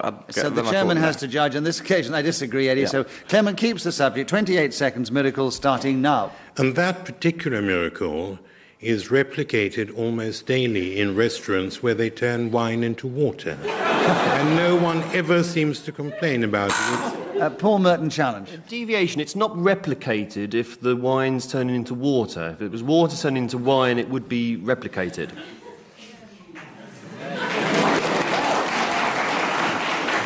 A very clever challenge, yes. Reproducing what was done in the Bible. On this occasion, it was reverse. So, well worked It's out, a replication of a miracle. No, I think it was a very clever interpretation of deviation. Paul has a point and 17 seconds on miracles starting now. I woke up one morning and looked in the airing cupboard, and there was a huge cake singing a Frank Sinatra song. I thought, this is extraordinary. I don't know any other piece of confectionery that could carry a popular tune. And yet, there it was. I then realised it.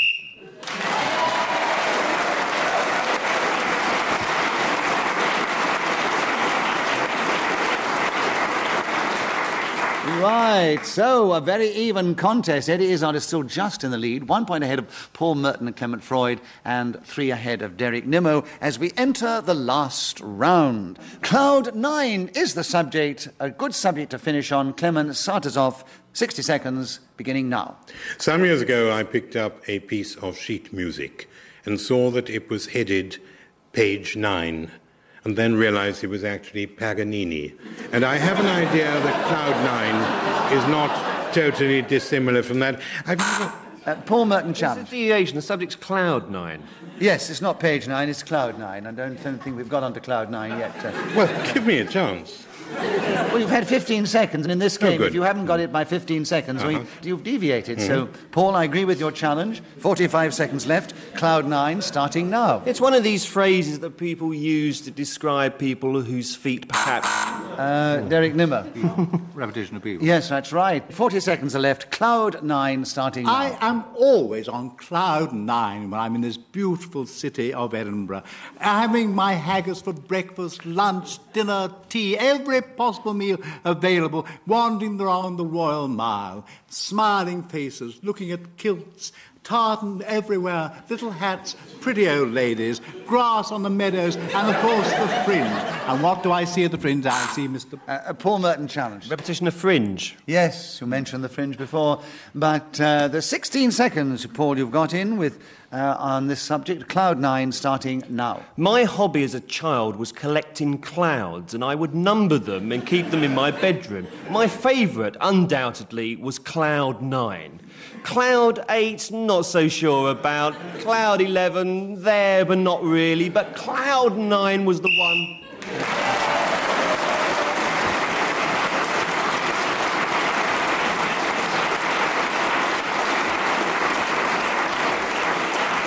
Well, as I said a moment ago, that was to be the last round, and now I'll give you the final score. A very close run contest again. But just to mention, Derek Nimmo finished in 4th place, 1 point behind Clement Freud. He was 1 point behind Eddie Izzard, and just ahead of Eddie was Paul Merton. So this week, he is our winner.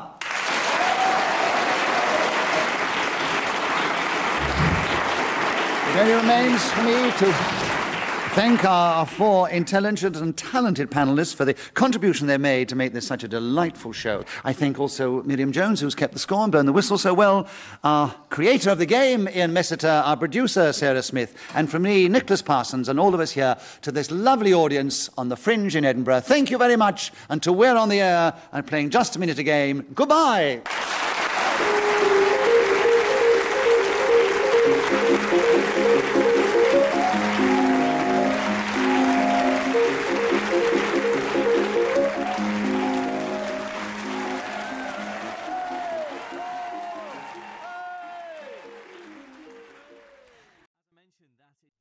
Welcome to Just a Minute.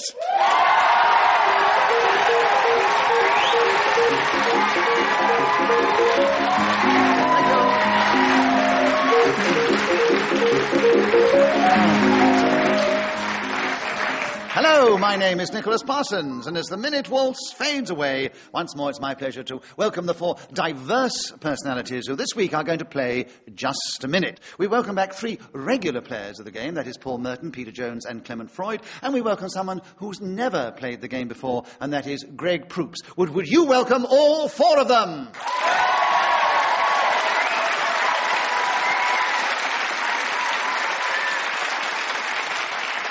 Besides me sits Miriam Jones, who's going to keep a score and blow a whistle when 60 seconds are up. And as usual, I will ask them all to speak on the subject that I will give them. And they will try and do that without hesitation, repetition, or deviating from the subject.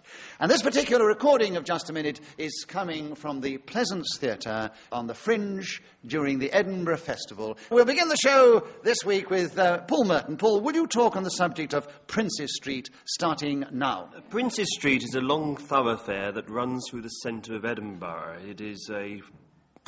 And Peter Jones' challenge. Hesitation. He hesitated, he got into Princes Street, and he has to stop. 55 seconds are left. You get a point, of course, Peter, for a correct challenge. You take over the subject of Princes Street starting now. I remember so well my first sight of it when I came here on tour, theatrical, that is, and stayed with Mrs. McNabb in 4 Brome Place. What a wonderful place it was. This was the best theatrical digs. Paul Merton's challenge. Repetition of place. There were 2 places, yes. Right. Yes, I stayed with Mrs. McNabb, too, when I was on tour. Yes. A lovely old lady she was. 41 seconds are left. Paul, you've got a point for a correct challenge. Princess Street starting now. And if you walk down Princess Street, even today, you can see Mrs. McNabb busking away, trying to earn enough money for a second operation. Peter Jones, a challenge. No, you can't. You can't. She's gone to a better place. Yes. Definitely, yes. 36 seconds, Peter. Correct challenge. Princess Street starting now. And whatever operation she had, I don't know anything about. But she did provide the most wonderful coal fires and an extraordinary lavatory. The chain was disappeared into the ceiling of the room above. I don't know how it was arranged, but it was such a long way up. And you pulled this and waited a long time, and then occasionally a little water came down into the... Paul Merton challenge. Repetition of long. A long, yes. It was too long, yes. Yes. Paul Merton, you got in. Another point, another correct challenge. 12 seconds, Princess Street starting now. I've often stood in the centre of Princess Street and looked up at the castle at the top of the hill and wondered whether the people there looked down on Princess... Clement Freud challenge. Repetition of looked. Yes, there was too much looking. And Clement, you got in with 4 seconds on Princess Street starting now. I have often looked up Princess Street and occasionally...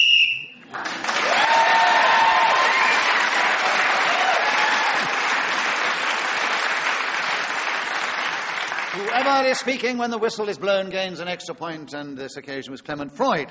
And they're all equal, actually, at this particular moment, so we'll carry on with the show. Clement Freud, your turn to begin. The subject... How can Greg be equal with anybody? I'll say that again. I mean, if there's a rule that you get points for not saying anything, then it's going to be an odd kind of show. And I think I'm going to win. We've got the score right now. Clement has got an extra one for speaking the whistle wind. He and Peter Jones and Paul Merton are equal in the lead, and Greg Proops has yet to score. Clement, it's your turn to begin. The subject is my worst joke, and there are 60 seconds to tell us something about it, starting now. My worst joke is about an Englishman, a Scotsman, an Irishman, and a Welshman who met up with a Finn, a Dane, several other Scandinaves, a Bulgarian, a Romanian, and somebody who came from Czechoslovakia. They went to a restaurant in order to have breakfast, and the waiter said, "What sort of cereals would you like? Have you got all bran, Frosties, shredded wheat, muesli, or would you prefer porridge?" said the man in the white coat, to which nobody actually had an answer, with the exception of the goat, who mentioned that the higher the fewer would be preferable to sitting in Westminster Abbey on a Tuesday afternoon. Paul Merton challenge. This is just rubbish.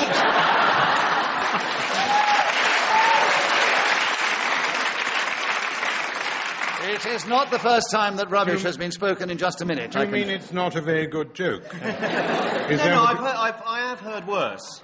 You have heard worse. Well, I couldn't agree on that. I haven't heard worse. So Clement gets another point. 13 seconds. My worst joke starting now. Who was that lady I saw you with last night? That was not a female. It happened to be a relative of mine. Paul Merton challenge. Well, he's doing another joke now. They can't both be his worst joke.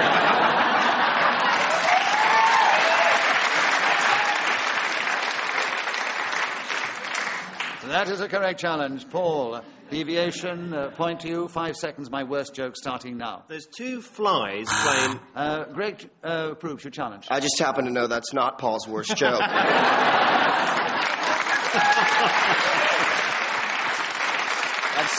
I've seen his act, and that doesn't even come close. So we enjoyed the challenge, Greg. So what I'm going to do is give you a bonus point because the audience love that challenge. Thanks, Nick. Yes, there it is. And but Paul was interrupted, so he gets a point for that. And 3 seconds on my worst joke, Paul, starting now. And one fly says to the other... Peter Jones' challenge. Repetition of flies. Yes, you mentioned No, I the fly. said 2 flies. Oh, you're 2 right. flies. You did say 2 flies, and this is 1 fly. Oh, I see. Yes, and you can... But that's how you play the game! So, Paul, you've still got 1 second to make some more points. My worst joke starting now. And looking down...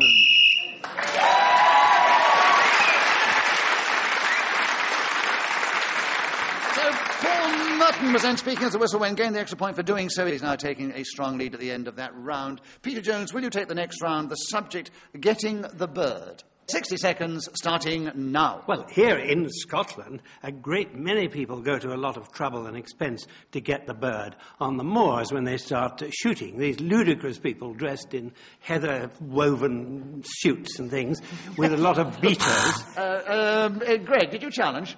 No, but I will if you like. Yes, right. I'm just kind of bored right now. Well, I'm sorry it happened to me. I was speaking. No, that's exactly why, though. So it was, what was it, deviation on heather-woven suits? Yes, that's what it was, Nick. Yes, right. Very perceptive of you, by the way. No, I thought it was your quick perception that I was really impressed with. Yes, I think that's deviation, a heather-woven suit. 46 seconds for you, Greg, to tell us something about... Haven't you ever heard of a heather mixture? Yes. I'm sorry, I withdraw the objection that is the appearance, the heather mixture. It's not the weaving. So, Greg... Of course it's the weaving.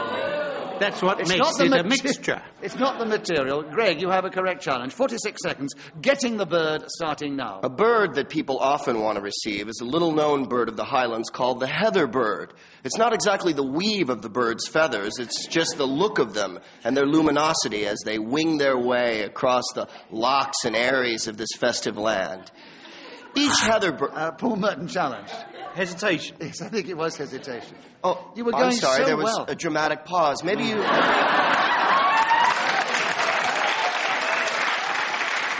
Paula, if you had been trained as an actor, as I had... Yes. You would know how to milk an audience like he was milking them just then. So it was a definite hesitation, Greg. So Paul's got in 30 seconds on getting the bird starting now. This is a phrase which often refers to somebody who's been on stage who hasn't gone down very well with the audience and they get the bird. It's a kind of noise like a sort of sound. And Greg, challenge. I love his eyes. I could swim in your eyes. Did you really? Yeah. What's that got to do with just a minute? I'm sorry, I was deviating.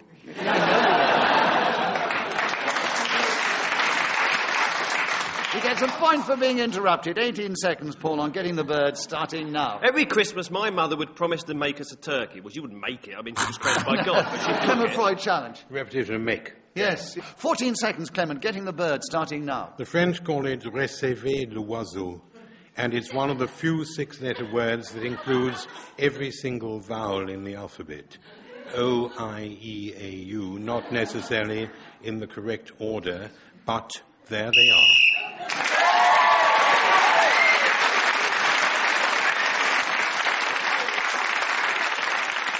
Clement Freud was then speaking as a whistle and gained the extra point for doing so. He's in second place behind Paul Merton, our leader. Greg Proops, will you take the next round? The subject, gizmos.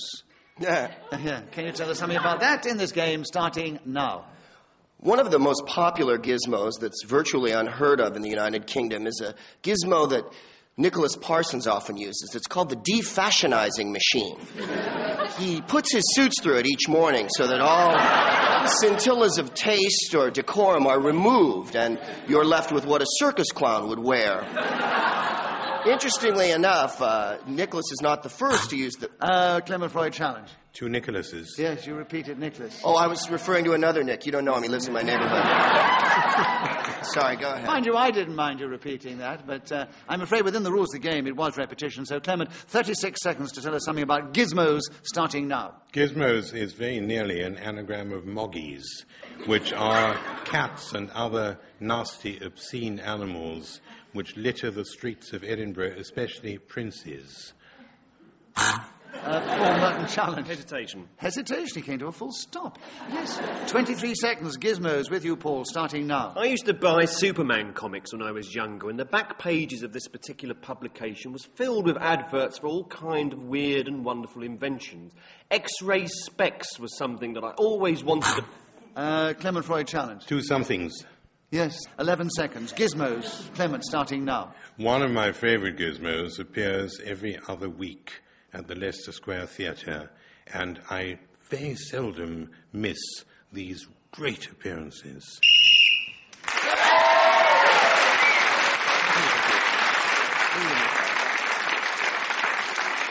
Clement Freud got the extra point. He's now 1 point behind Paul Merton, who's our leader, and Greg Proops and Peter Jones are trailing a little to equal in third place. Paul Merton, your turn to begin. The subject, a doddle. I was walking down the street the other day and a man said to me, could you possibly put this piece of litter into the bin? I said, well, of course, it would be a doddle. And when I performed this particular task, he decided to give me an awful amount of money. I was given £5,000 by this very gentleman simply because I had placed this piece of rubbish in the aforementioned receptacle. Peter Jones challenge. It was shot through with repetition. Well, give me one repetition. Rubbish. I can't remember. But, I mean, there were an awful lot of repetitions. Putting it in the litter. And unless you can give me one, I can't... Peace. Ah, yes, all right, peace. He did mention the word peace twice. Right, 39 seconds for you, Peter, on a doddle starting now. Yes, it's something to do with smoking a pipe, I think. There's a lot of doddle in the bottom of it. It's very unpleasant stuff, I believe. People, you see them spitting it out onto the street if they're puffing away at one of these briar things that they have in their mouth, with tobacco, a lot of it.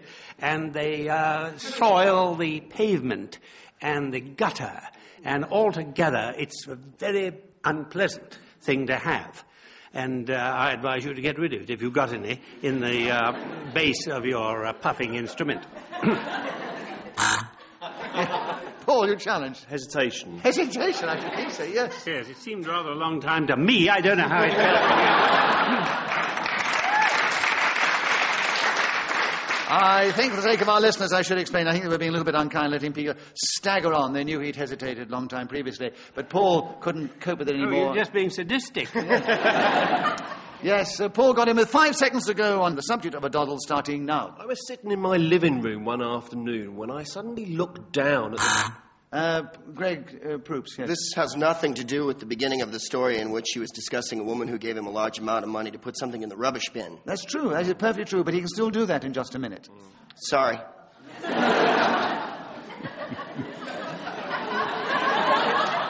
I could still swim in your eyes.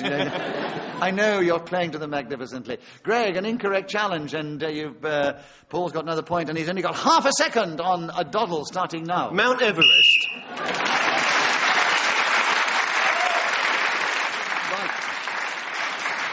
So at the end of that round, Paul Merton has increased his lead. And Peter, your turn to begin. The subject is how to make a million.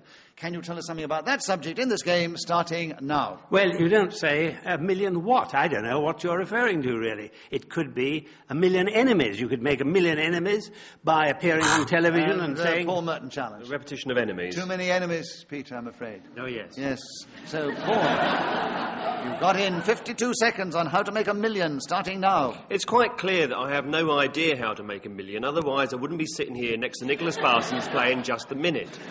Because I would be out somewhere, possibly cruising around the Caribbean in a luxury yacht, waving to natives as they pass by. Hello, there's Mrs. McNabb. Over there is somebody else. And I would... Clement Freud challenge. 2 thous. Over there, yes, there's somebody else, yes. Yeah. Man, he is strict. We've never had such a prejudiced audience in my life. They've all taken sides. They know who they want to win right. 32 seconds, Clement. How to make a million, starting now. On a financial basis, the very best way to make a million would be to go to a South American country where £1 is probably worth 45 million, whatever the denomination is.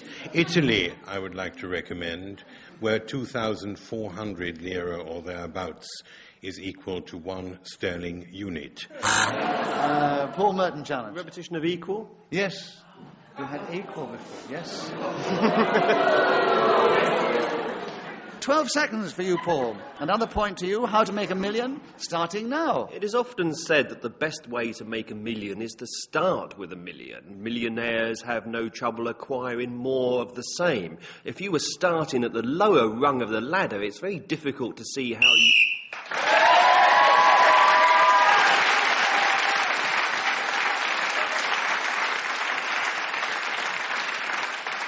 So Paul Merton was again speaking as the whistle went, and he has increased his lead at the end of that round. Great proofs, it's your turn to begin. The subject, jeans. 60 seconds starting now. Jeans were invented in California during the gold rush by one Mr. Levi Strauss, who put steel rivets on the front of the crotch, if you will. The miners found, however, when they stood next to the fire to warm themselves at night, that the bolts that had been put on the front of their jeans heated up to extreme temperatures, and they were forced to leap back for the fire, ripping down their pants and disclosing their undershorts to the other miners. This led to many campfire romances in the Old West, which, of course, led to the overpopulation of California, which we have today. Now, I've said California at least 15 times. And Paul Merton was the first to challenge. A repetition, California 12 times. Yeah. 25 seconds, Paul. Jeans starting now. They are a very popular trouser for people to wear, I suppose, because they're hard-wearing. The word denim, I believe, comes from a French town called Denim, where this material was first invented. Levi Strauss was a man who used to stay with Mrs. McNabb in Princes Street. And he would watch her every night, and he'd get the idea for himself to build himself a new... Clement Freud challenge. To himself. Himself, yes. Clement, you got him with 2 seconds to go on jeans, starting now. Jeans is the plural of Jean.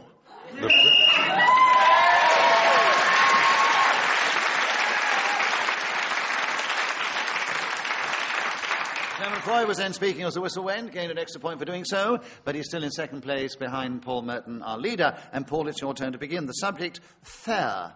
Will you talk on that subject in this game, starting now? Oh, how I love fun fairs. I walk around and soak up the atmosphere. Candy floss, merry-go-rounds, ghost trains, big dippers, toffee apples, sawdust, clowns, acrobats, merry children running around with excited smiles on their faces. Mummy, can I have a go on this? I don't know what it is. Peter Jones is challenged.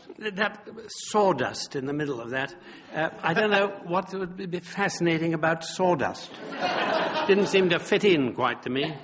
I think it's a thing I associate immediately with fun fairs, Peter. I'm sure the audience agreed. Do you agree? I always bow to their superior judgment and wisdom. Right? I'd have to say that was a wicked, weak challenge, Peter. So, you don't have to say that at all. I'm just recognizing it this because is I your made first something. and very likely last appearance in this game. And we can do without that kind of extraneous comment. So, you get another point there. Sorry, Pete. 40 seconds with you, Paul, on fair, starting now. I've always fancied having blonde hair, so I went down to the chemist last week and bought a bottle of peroxide. That's why you see me now sitting here as the living image of Marilyn Monroe. I get stopped in the street by people who say, "But you're gorgeous. What's the difference?" And I say, "Look, it's my hair. It's now..." Clement Freud is challenged. 2 hairs. Yes, you turned back your hair tonight. Well, I thought I'd have it all done, you know. So. And I must explain to our listeners, he hasn't dyed his hair. It's not all peroxide. It's his natural colour, as far as we know. 21 seconds for you. Is grey your natural colour, presumably? No, I've dyed it that colour. Yes. Make myself look older and more mature so I can be in this position and you can take the mickey out of me. Well, a lot of people wouldn't have made the effort, but thank you.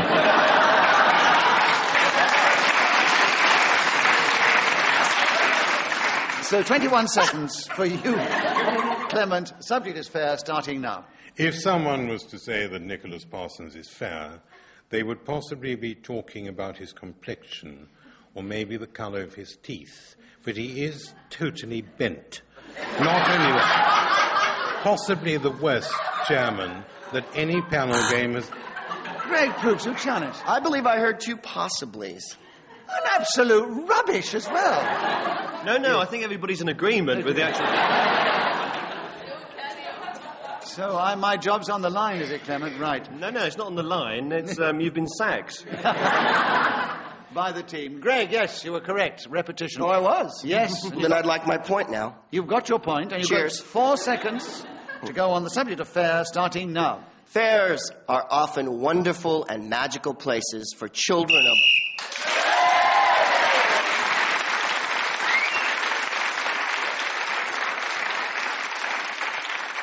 So Greg Proops was then speaking as the whistle went, and he gained an extra point for doing so, and he's moved forward, but he's still in 3rd place. Peter Jones is trailing a little, Clement Freud's in 2nd, and Paul Merton is still our leader. Clement, will you take the next round? The subject, press. Will you tell us something about that in this game, starting now? Press is what you would do to your jeans if they were baggy or had anything other than sharp, razor-edged creases, which I don't believe trousers normally do, and look, I think, to me, particularly unimpressive when so tailored. I once lived... Oh, you challenge. Hesitation. Yes, indeed. Somebody just laid an egg in the front row. 39 seconds on press, Paul, starting now. I should think in about half an hour's time this building will be surrounded by the press because a lady in the front row has laid an egg. This will surely make the front page of every single newspaper in Great Britain. The Sun, the Mirror, Telegraph, Guardian, Times will all rush to this very venue, eager to get a photograph and their first... Peter Jones has challenged. Not all of them. The feathered world will try and keep it a secret. Peter, we like the challenge and we haven't heard from you for ages. 20 seconds on press, starting now. The press, what an interesting subject. How do they think of it? Wait a minute, you were challenged. Oh, was I? Yes? Hesitation. No, I disagree. Come on. Peter, 17 seconds on the press, starting now. Press is the word you see on a bell push, and the instruction is to press on it, you see, and it's about the only electronic device that rarely fails. Even these buzzers that we have in our hands, they don't have that magic word on them, but they have been known.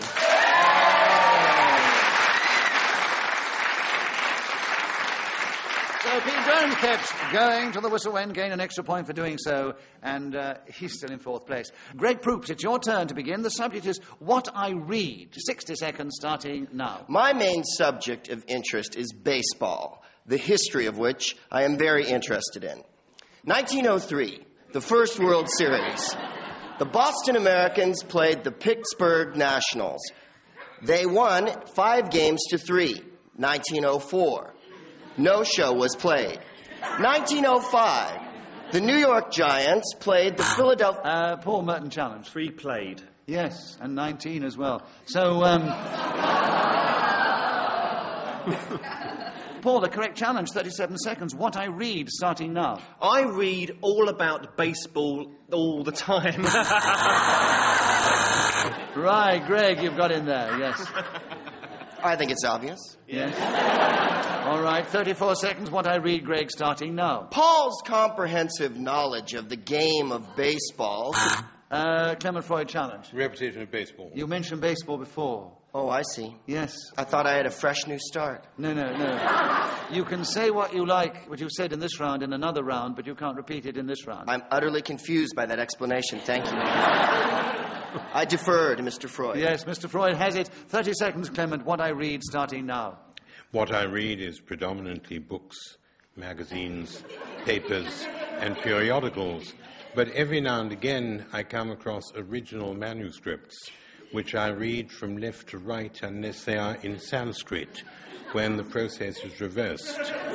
Words, syllables, letters are often interspersed by pictures, which I take in my sight normally, even if the pages are not turned by my butler, who is employed...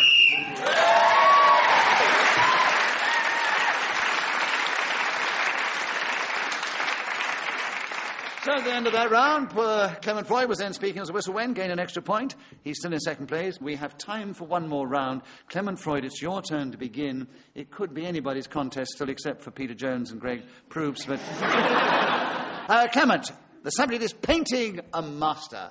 Will you tell us something about that in this game starting now? Painting a master used to be punished by 4 hours detention in the school to which I went. One got this master, undressed him, and slapped red, blue, green, yellow, and red colouring all of... Paul Merton challenge. Repetition of red. Yes. Paul, you've got in with 45 seconds to go on this subject. Painting a master starting now. I believe that Vincent van Gogh sold very few paintings during his lifetime, but the pictures that have survived him are now sold for millions of pounds. Greg Proops challenge. Sold twice. Yes, he didn't sell many. Oh, well. He only sold twice. Right. 35 seconds. Painting a master starting now. In baseball, when one throws a pitch over the outside part of the plate, it's called painting.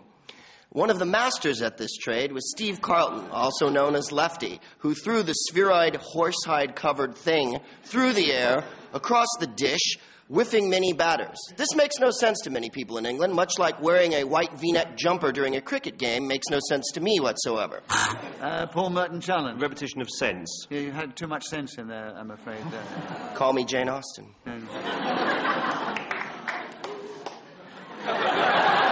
And then ask me dancing. Right, there we are, yes. If you will. So, you were applauding his erudition, obviously. 12 seconds for you, Paul. Someone has to. Painting a master is the subject. There are 12 seconds left with you, Paul, starting now. William Turner specialised in painting seascapes. He would get a ship, some water, a bit of paint, and would look up at it and think, yes, I think that's going to be 2 by...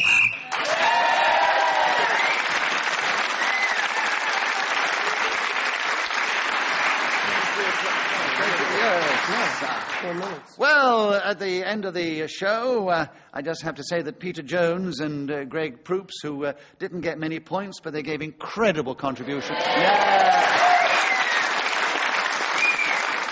Clement Freud gave his equally good contribution, gained a number of points. But the winner in this week's show, that was Paul Merton.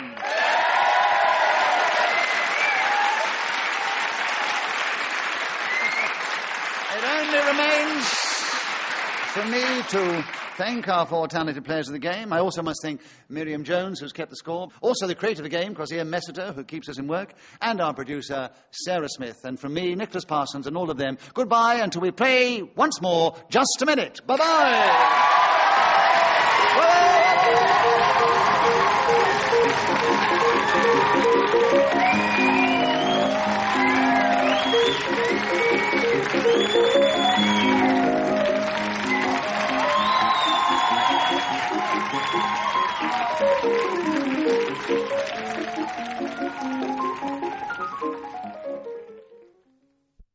Welcome to Just a Minute.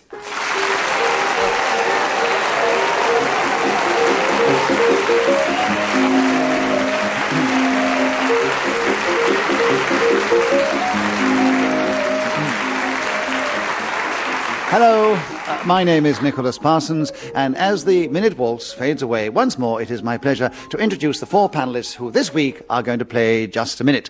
We welcome back Peter Jones and Paul Merton, who've played the game quite a number of times, Stephen Fry, who's played it a few times, and Jan Ravens, who's only played it once before. But would you please welcome all 4 of them?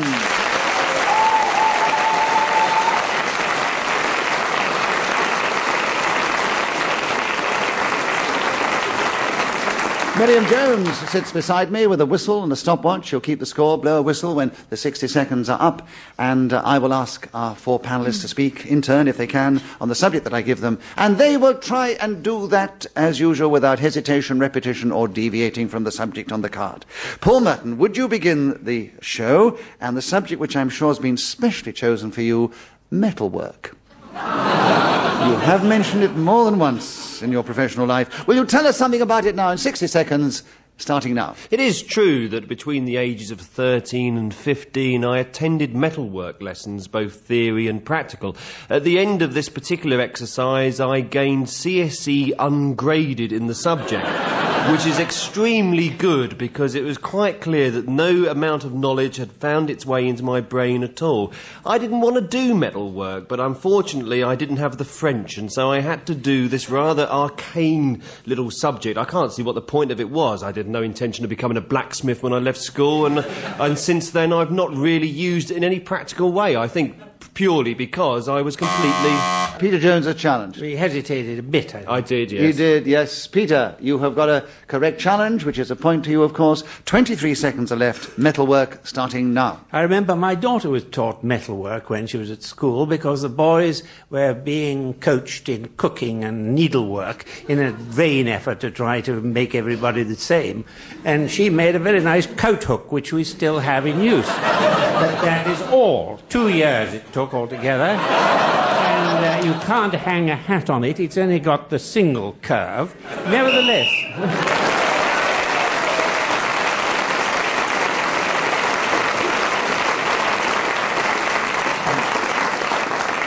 When the whistle goes, it tells us that 60 seconds are up. And whoever is speaking at that moment gains an extra point. On this occasion, it was Peter Jones, who's the only one to have scored in that round. So, Peter, you're in a strong lead. Stephen Fry, will you take the next round? Achilles' heel. Will you tell us something about that in this game, starting now? Well, of course, the background of Achilles' heel was the Greek hero Achilles, whose mother Thetis dipped him in the waters of Lyce, also known as the liquids of forgetfulness, in order to protect him. However, her hand held his heel as he was submerged in this rushing torrent. Therefore, the part that was not covered in the fluid was vulnerable, totally open to attack. The rest of him was impenetrable and impermeable.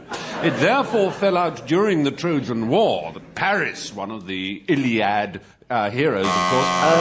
Paul Merton challenge. Unfortunately, hesitation. Yes. Got a point. You've got the subject. Well, it was very good, but it was a shame. It was. It was going so well. 29 seconds, Achilles' heel starting now. My Achilles' heel is that I find Nicholas Parsons intensely sexually attractive. When I look over there at that blazer and that tie, his hair, the glasses, everything about him says, take me. I don't know what it is.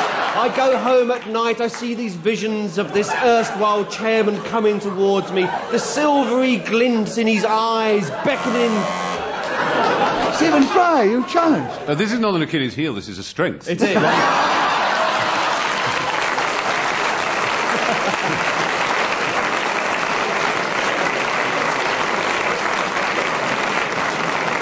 Whose strength? I share. I find it arms me for the day. Jan, you wish to say something? I wish to say this is deviation on the part of both of them in a big... You don't share that feeling, I'm not Jan. ashamed that Nicholas Sadly, is my no. favourite fortissue fantasy. I think it's something to be very proud of. I beg to differ, I'm sorry. Well, that's all right, Jan. Everybody to their own. Paul, 6 seconds on Achilles' heel starting now. I suppose my Achilles' heel is that Stephen Fry. Did he hesitate? Yes, I was going to say that, yes. Yes. Stephen, 3 seconds to tell us something about your Achilles' heel starting now. And the arrow went straight into Achilles' heel and he perished.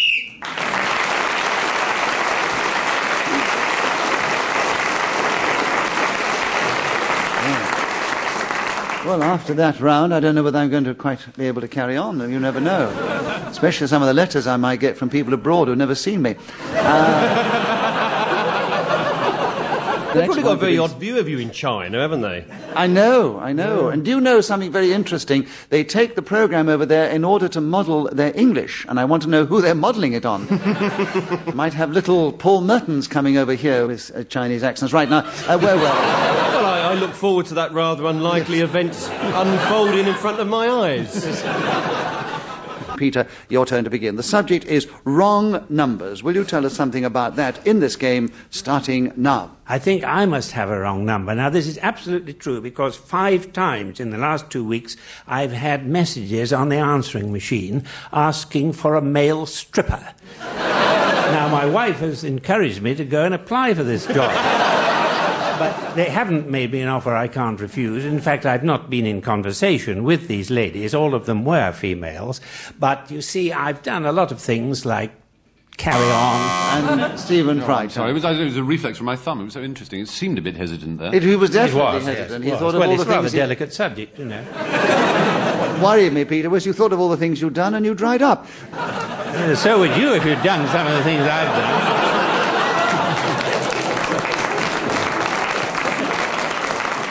Stephen, the correct challenge, 34 seconds, wrong numbers, starting now. I'm always getting a wrong number. I ring up Peter Jones, the department store in Chelsea, and ask for a male stripper, and I get this very baffled man saying that he doesn't think I've called the right place. I can't understand it. So I've had to switch my allegiance to another store whose number I have correctly. Jan, you've challenged. Repetition of store. There were 2 stores. Well, listen, Jan, yes, you have a correct challenge. There are 19 seconds for you to tell us something about wrong numbers, starting now. It's only too easy to phone a wrong number. For example, if one were to try and contact the emergency services and dial 987, that would be incorrect. And also, if one were to try and get in touch with directory inquiries and ring 132,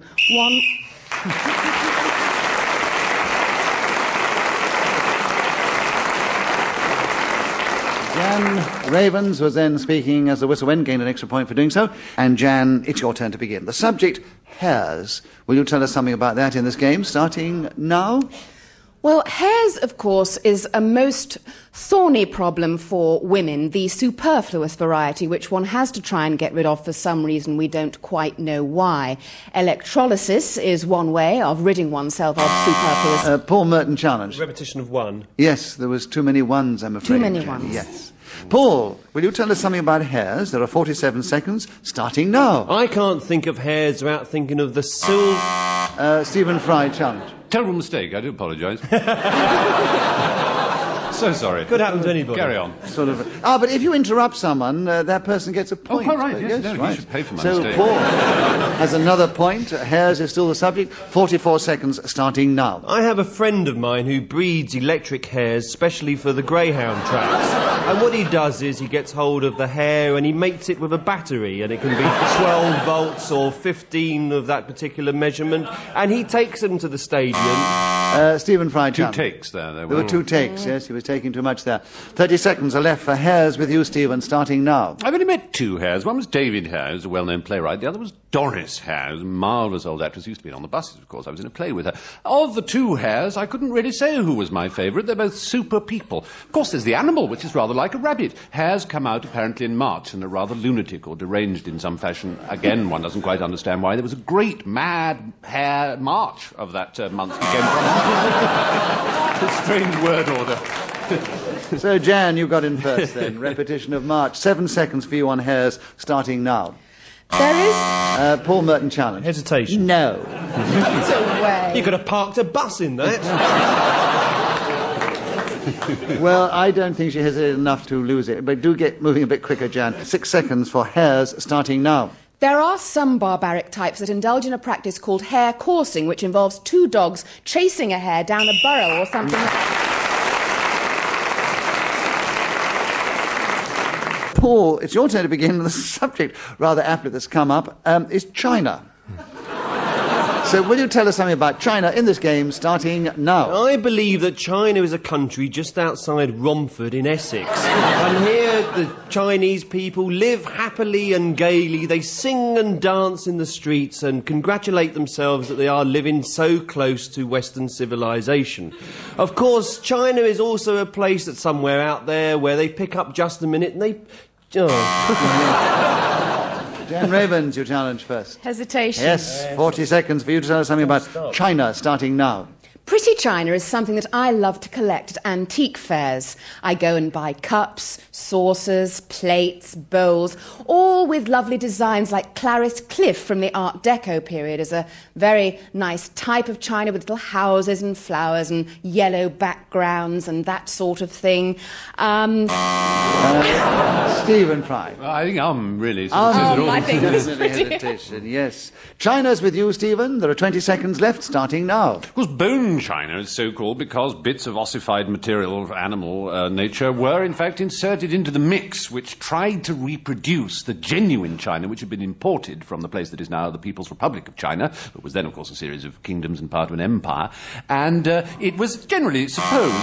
Peter Jones, a challenge. You said He did say yes. Well, listen, Peter. 2 seconds. You've got in just before the whistle on China, starting now. Worcester, Minton, Spode. They're a very good example.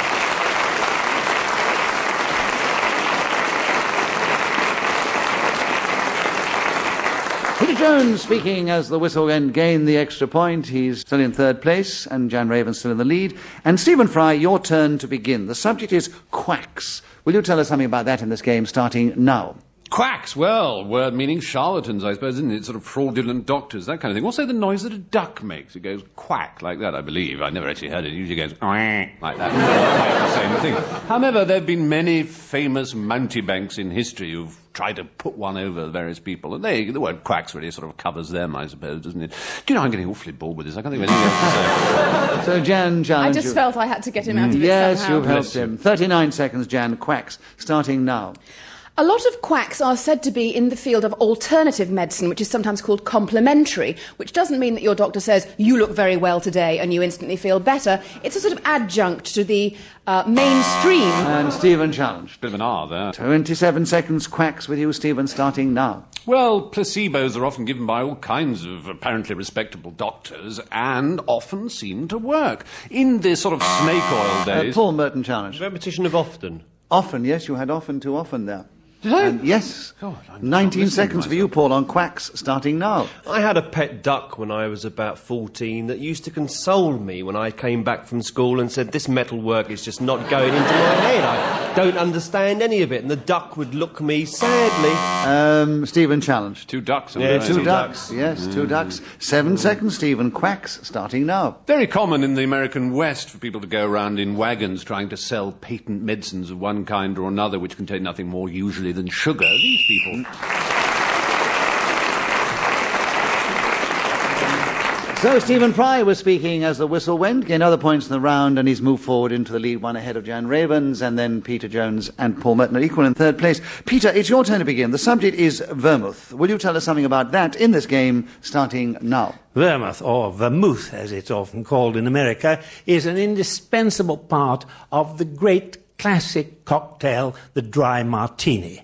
5 parts of gin or vodka to 1 of vermouth makes a very nice drink. I prefer it shaken rather than stirred, as Ian Fleming advocated, because if it's put into a shaker with lumps of ice, a little water gets into it and it's not quite as strong. It doesn't anaesthetize you in quite the same way as it would if you had it neat. Now, the Ian Fleming... Yes, I think you actually wet all their sort of saliva. You know, Wet our saliva? No. That's a good trick if you can do it. What are they going to make of that phrase in China? Salivating at the mouth is the word I was saying. You That's said right, there, yes. You said there sort of As opposed to appetite. salivating at the elbow, I suppose. No wonder they're a confused country over there. Right, 24 seconds for you, Stephen, on vermouth, starting now. W.C. Fields advocated as the perfect martini to take a bottle of vermouth or vermouth and remove the lid and wave it over a glass filled with gin and then replace the stopper. That way it was dry enough. Of course, vermouth derives from... Paul Merton, challenge. Hesitation? I think so, yes, Paul. 9 seconds for you to tell us something about vermouth, starting now. I suppose of all my favourite alcoholic drinks, and I have quite a few, Stephen, challenge. I just thought it was such a tedious way to begin a sentence. It's probably wrong of me. I begin just as tediously. Paul Merton, 4 seconds on vermouth, starting now. So there I was, hanging by my fingertips on the edge of Niagara Falls, when suddenly a huge glass of vermouth...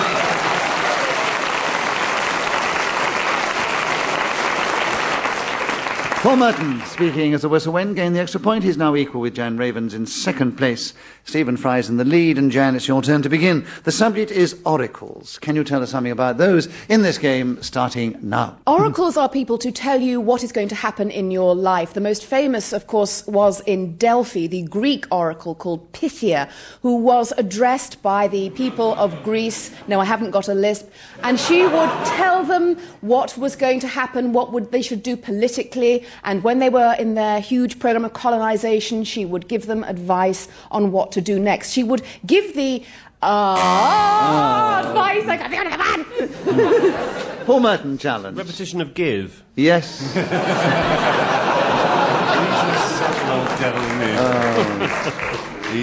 Right, well, listen, Paul. 35 seconds. Oracle starting now. The man who lived next door to me when I was 7 years old was considered by the rest of the neighbourhood a bit of an oracle. He had these magic underpants that could predict the future. So what you would do is you go round his house and he'd take out these pair of pants and he'd say, I see a big dark man in the corner. And it usually turned out to be a policeman because we all knew what he was up to. The people, when they're sort of local characters, you tend to sort of like chivvy them along because you don't really want to get too involved. And I remember one court case he went to where he suddenly said to the judge, he said, look, he said, I know exactly what's going to happen in the next 5 minutes. And the judge says, I know what's going to happen to you in the next 10 years, you're going to prison. And that's what... I don't know, I said judge twice, I know. Yeah. Stephen, you challenge. Yeah, no, I just thought I'd time it after the punchline, excellent job. There was a couple of happens and a couple of gives. And that's right, it was yes. brilliant. 3 seconds for oracles. Oh. 3. Oh, 3 I'm seconds. sorry. It's not fair, is it? God, really? Right. Well, give him a bonus point because he did get a lot of laughs and didn't even wait for them. Right. 3 seconds with you, Stephen. Oracle starting now. One of the best known was the Cumaean Sibyl, of course, who was Greek as well. And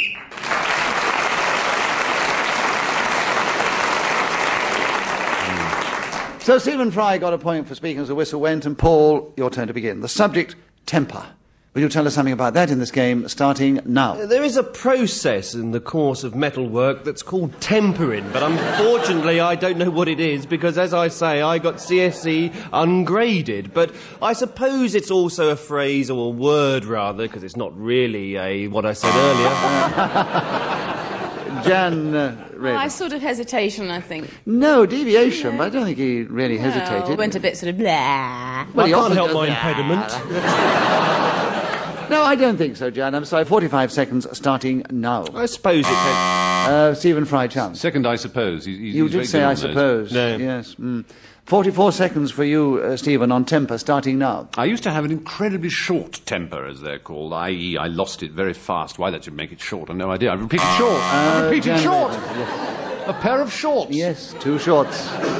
Jan, 38 seconds for you on temper, starting now. Some people are of a very sanguine temper, which means that they are very hopeful, optimistic, not pessimistic, and some people are very aggressive. Paul Merton challenge. Some people? Some people, yes. Paul, you have it back. It's an awfully difficult game. No. 30 seconds. Temper, Paul, starting now. I suppose...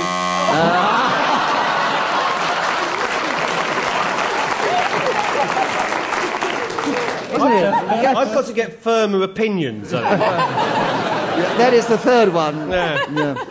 29 seconds, temper, Stephen, starting now. Tempered steel is something to which Paul made reference, or at least in that area he made some kind of allusion. I don't know what it means either. We're both perfectly ignorant on the idea of tempering metals of any kind. However, it's something to do with testing, because, of course, that's the origin of the word, isn't it? It's the same as temptation. Actually comes from the same source as that word that I've just mentioned, which is reasonably fascinating if you're in any way elucidated by that kind of nonsense. I'm beginning to drivel, which is a shame, because temper is the subject on the card, and I must refer to it at all times. Haven't done so much so far, but temper is also...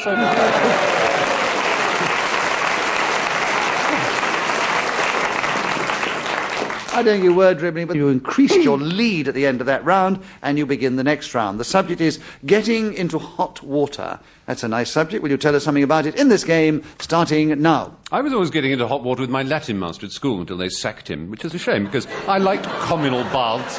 However, this is really something which... Paul's made mention of the same kind of idea at his school. It's obviously a concurrent problem which we must be dealing with urgently. Paul Merton challenge. I'm sorry, I can't hear a word you're saying.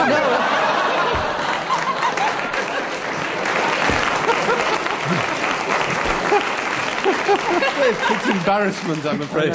We've suddenly abandoned consonants like they never existed. He was speaking so quietly, I don't think he even heard himself what he was saying. Oh, dear. Paul, you have 44 seconds to tell us something about getting into hot water, starting now. You have to be very careful when you've filled your bath with hot water to make sure that it's not too hot for you to get into. A lot of people employ the elbow method where they... Stephen Fry challenge. Nobody employs the elbow method. I happen to know that. Some people employ the elbow method. I said elbow, didn't I? My mother is recording this. No, I think he was close enough to elbow, even if it wasn't exactly sounded He that way. doesn't know to his you. elbow from... No, that's... We won't go any further on the radio. Right, 34 seconds, getting into hot water. Paul, starting now. When you cook lobster, it's essential to get this particular unfortunate crustacean into lots of hot water, so you get hold of a water source. Stephen Fry challenge. Get. Yes, you were getting too much there. At least you could hear every word. Getting into hot Even water. if I can't pronounce them properly.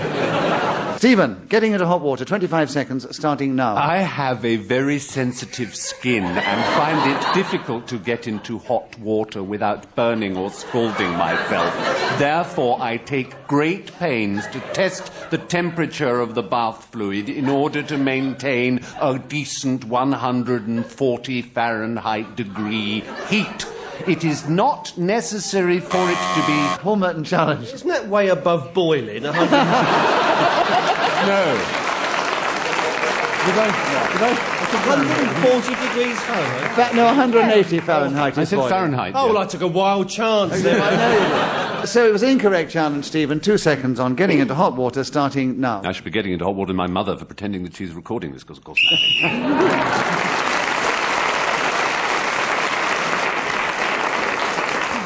So Stephen Fry was again speaking as the whistle went and has increased his lead at the end of the round. And Peter Jones, it's your turn to begin. The subject is, what's in my fridge?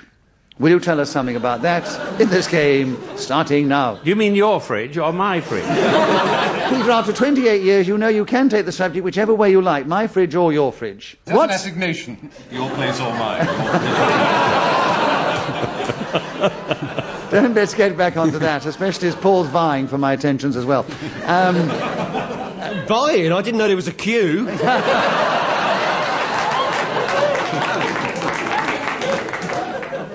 Oh dear, I'll never get out of this one. Right. There are 60 seconds, Peter. Take the subject whichever way you like. What's in my fridge, starting now? Well, not very much, really, because I'm supposed to do some shopping in the morning, but there are some cubes of ice ready to make a dry martini. Unfortunately, no gin or vodka. But I'm hoping, if I get home early enough, there will be about a quarter of a bottle of white wine if my wife hasn't drunk it. She's not recording this programme, never has, and doesn't. But there is a little pot of olive pate, there's some pestis sauce, there's a few eggs. Jan Raven's challenge. Repetition of theirs. Theirs. Oh, yes. Jan, well, listen, 34 seconds. What's in my fridge, starting now? I have a photograph of my young baby son opening the door of my fridge and revealing what's inside it, and so I can remember very easily what is there. There's some pasta from Safeways, there's some basil, there's some cheese, and I'm repeating theirs. Peter, you challenge myself again. There's the same way. The same thing that you did. Peter, there's again. Back with you. 20 seconds. What's in my fridge, starting now? Well, we have an ice compartment, and there are a few... Paul Merton challenge. Repetition of ice. You had some ice right at the beginning. That's right, yes. That's right. 18 seconds for you to tell us something about what's in my fridge, Paul, starting now. Lord Lucan.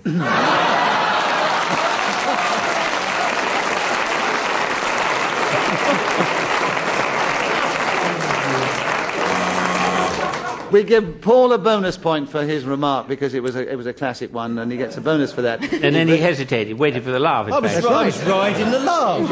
Yeah. Riding the They laugh? went mad. Riding the laugh? You just decided to retire on the laugh. A lot of people have retired on less, I can tell you. I know, I will grant you that. should have done, Nicholas. No. That wasn't fair, Stephen. No, I was just about to pay the compliment of saying it was a laugh worth retiring on, Paul. So, but... Oh, is he retiring? Yes. That says you've noticed. It seems to be. It seems to be very busy. It was so good we thought he could retire. I was asked when I was going to retire the other day, and I said I usually do just after news at 10. What?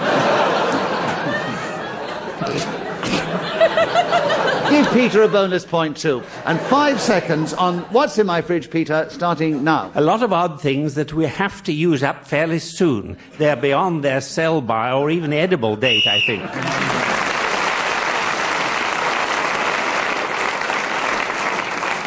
Well, at the end of that round, Stephen Fry is still in the lead, only just ahead of Paul Merton and then Jan Ravens and Peter Jones in that order. And this is the last round coming up. And Jan, it's your turn to begin. And the subject, euphemisms.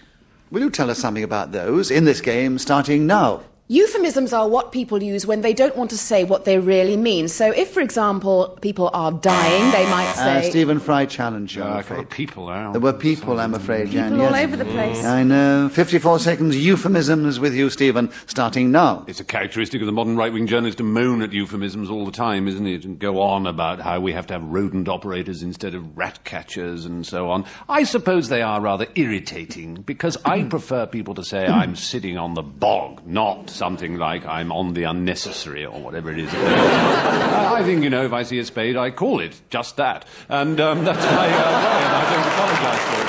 But I suppose the other... Jan Ravens challenge. Hesitation. Yes, I'm afraid so. He was riding the laugh then, I think. 28 seconds, euphemisms. Back with you, Jan, starting now.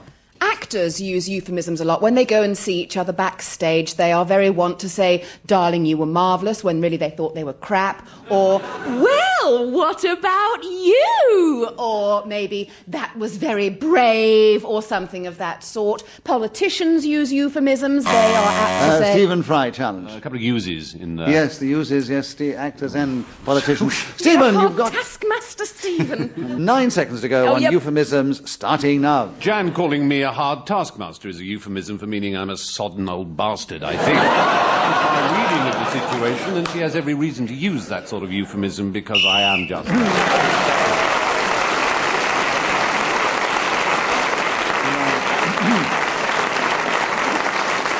Well, as I said a few seconds ago, that was to be the last round, and I will now give you the final score. Peter Jones, who has triumphed many times...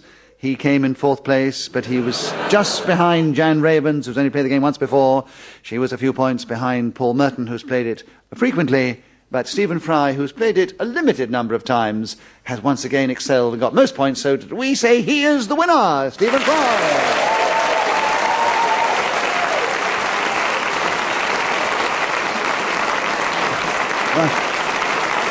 We do hope you have enjoyed this edition of Just a Minute. It only remains for me to say, on behalf of Stephen Fry, Paul Merton, Peter Jones and Jan Ravens, thank you very much. And also on behalf of Miriam Jones, who has been keeping the score, blowing the whistle, our creator of the game, Ian Messiter, our producer, Sarah Smith, and myself, Nicholas Parsons. Hope you've enjoyed it, and you'll be with us when we once more play Just a Minute. Till then, from all of us, goodbye.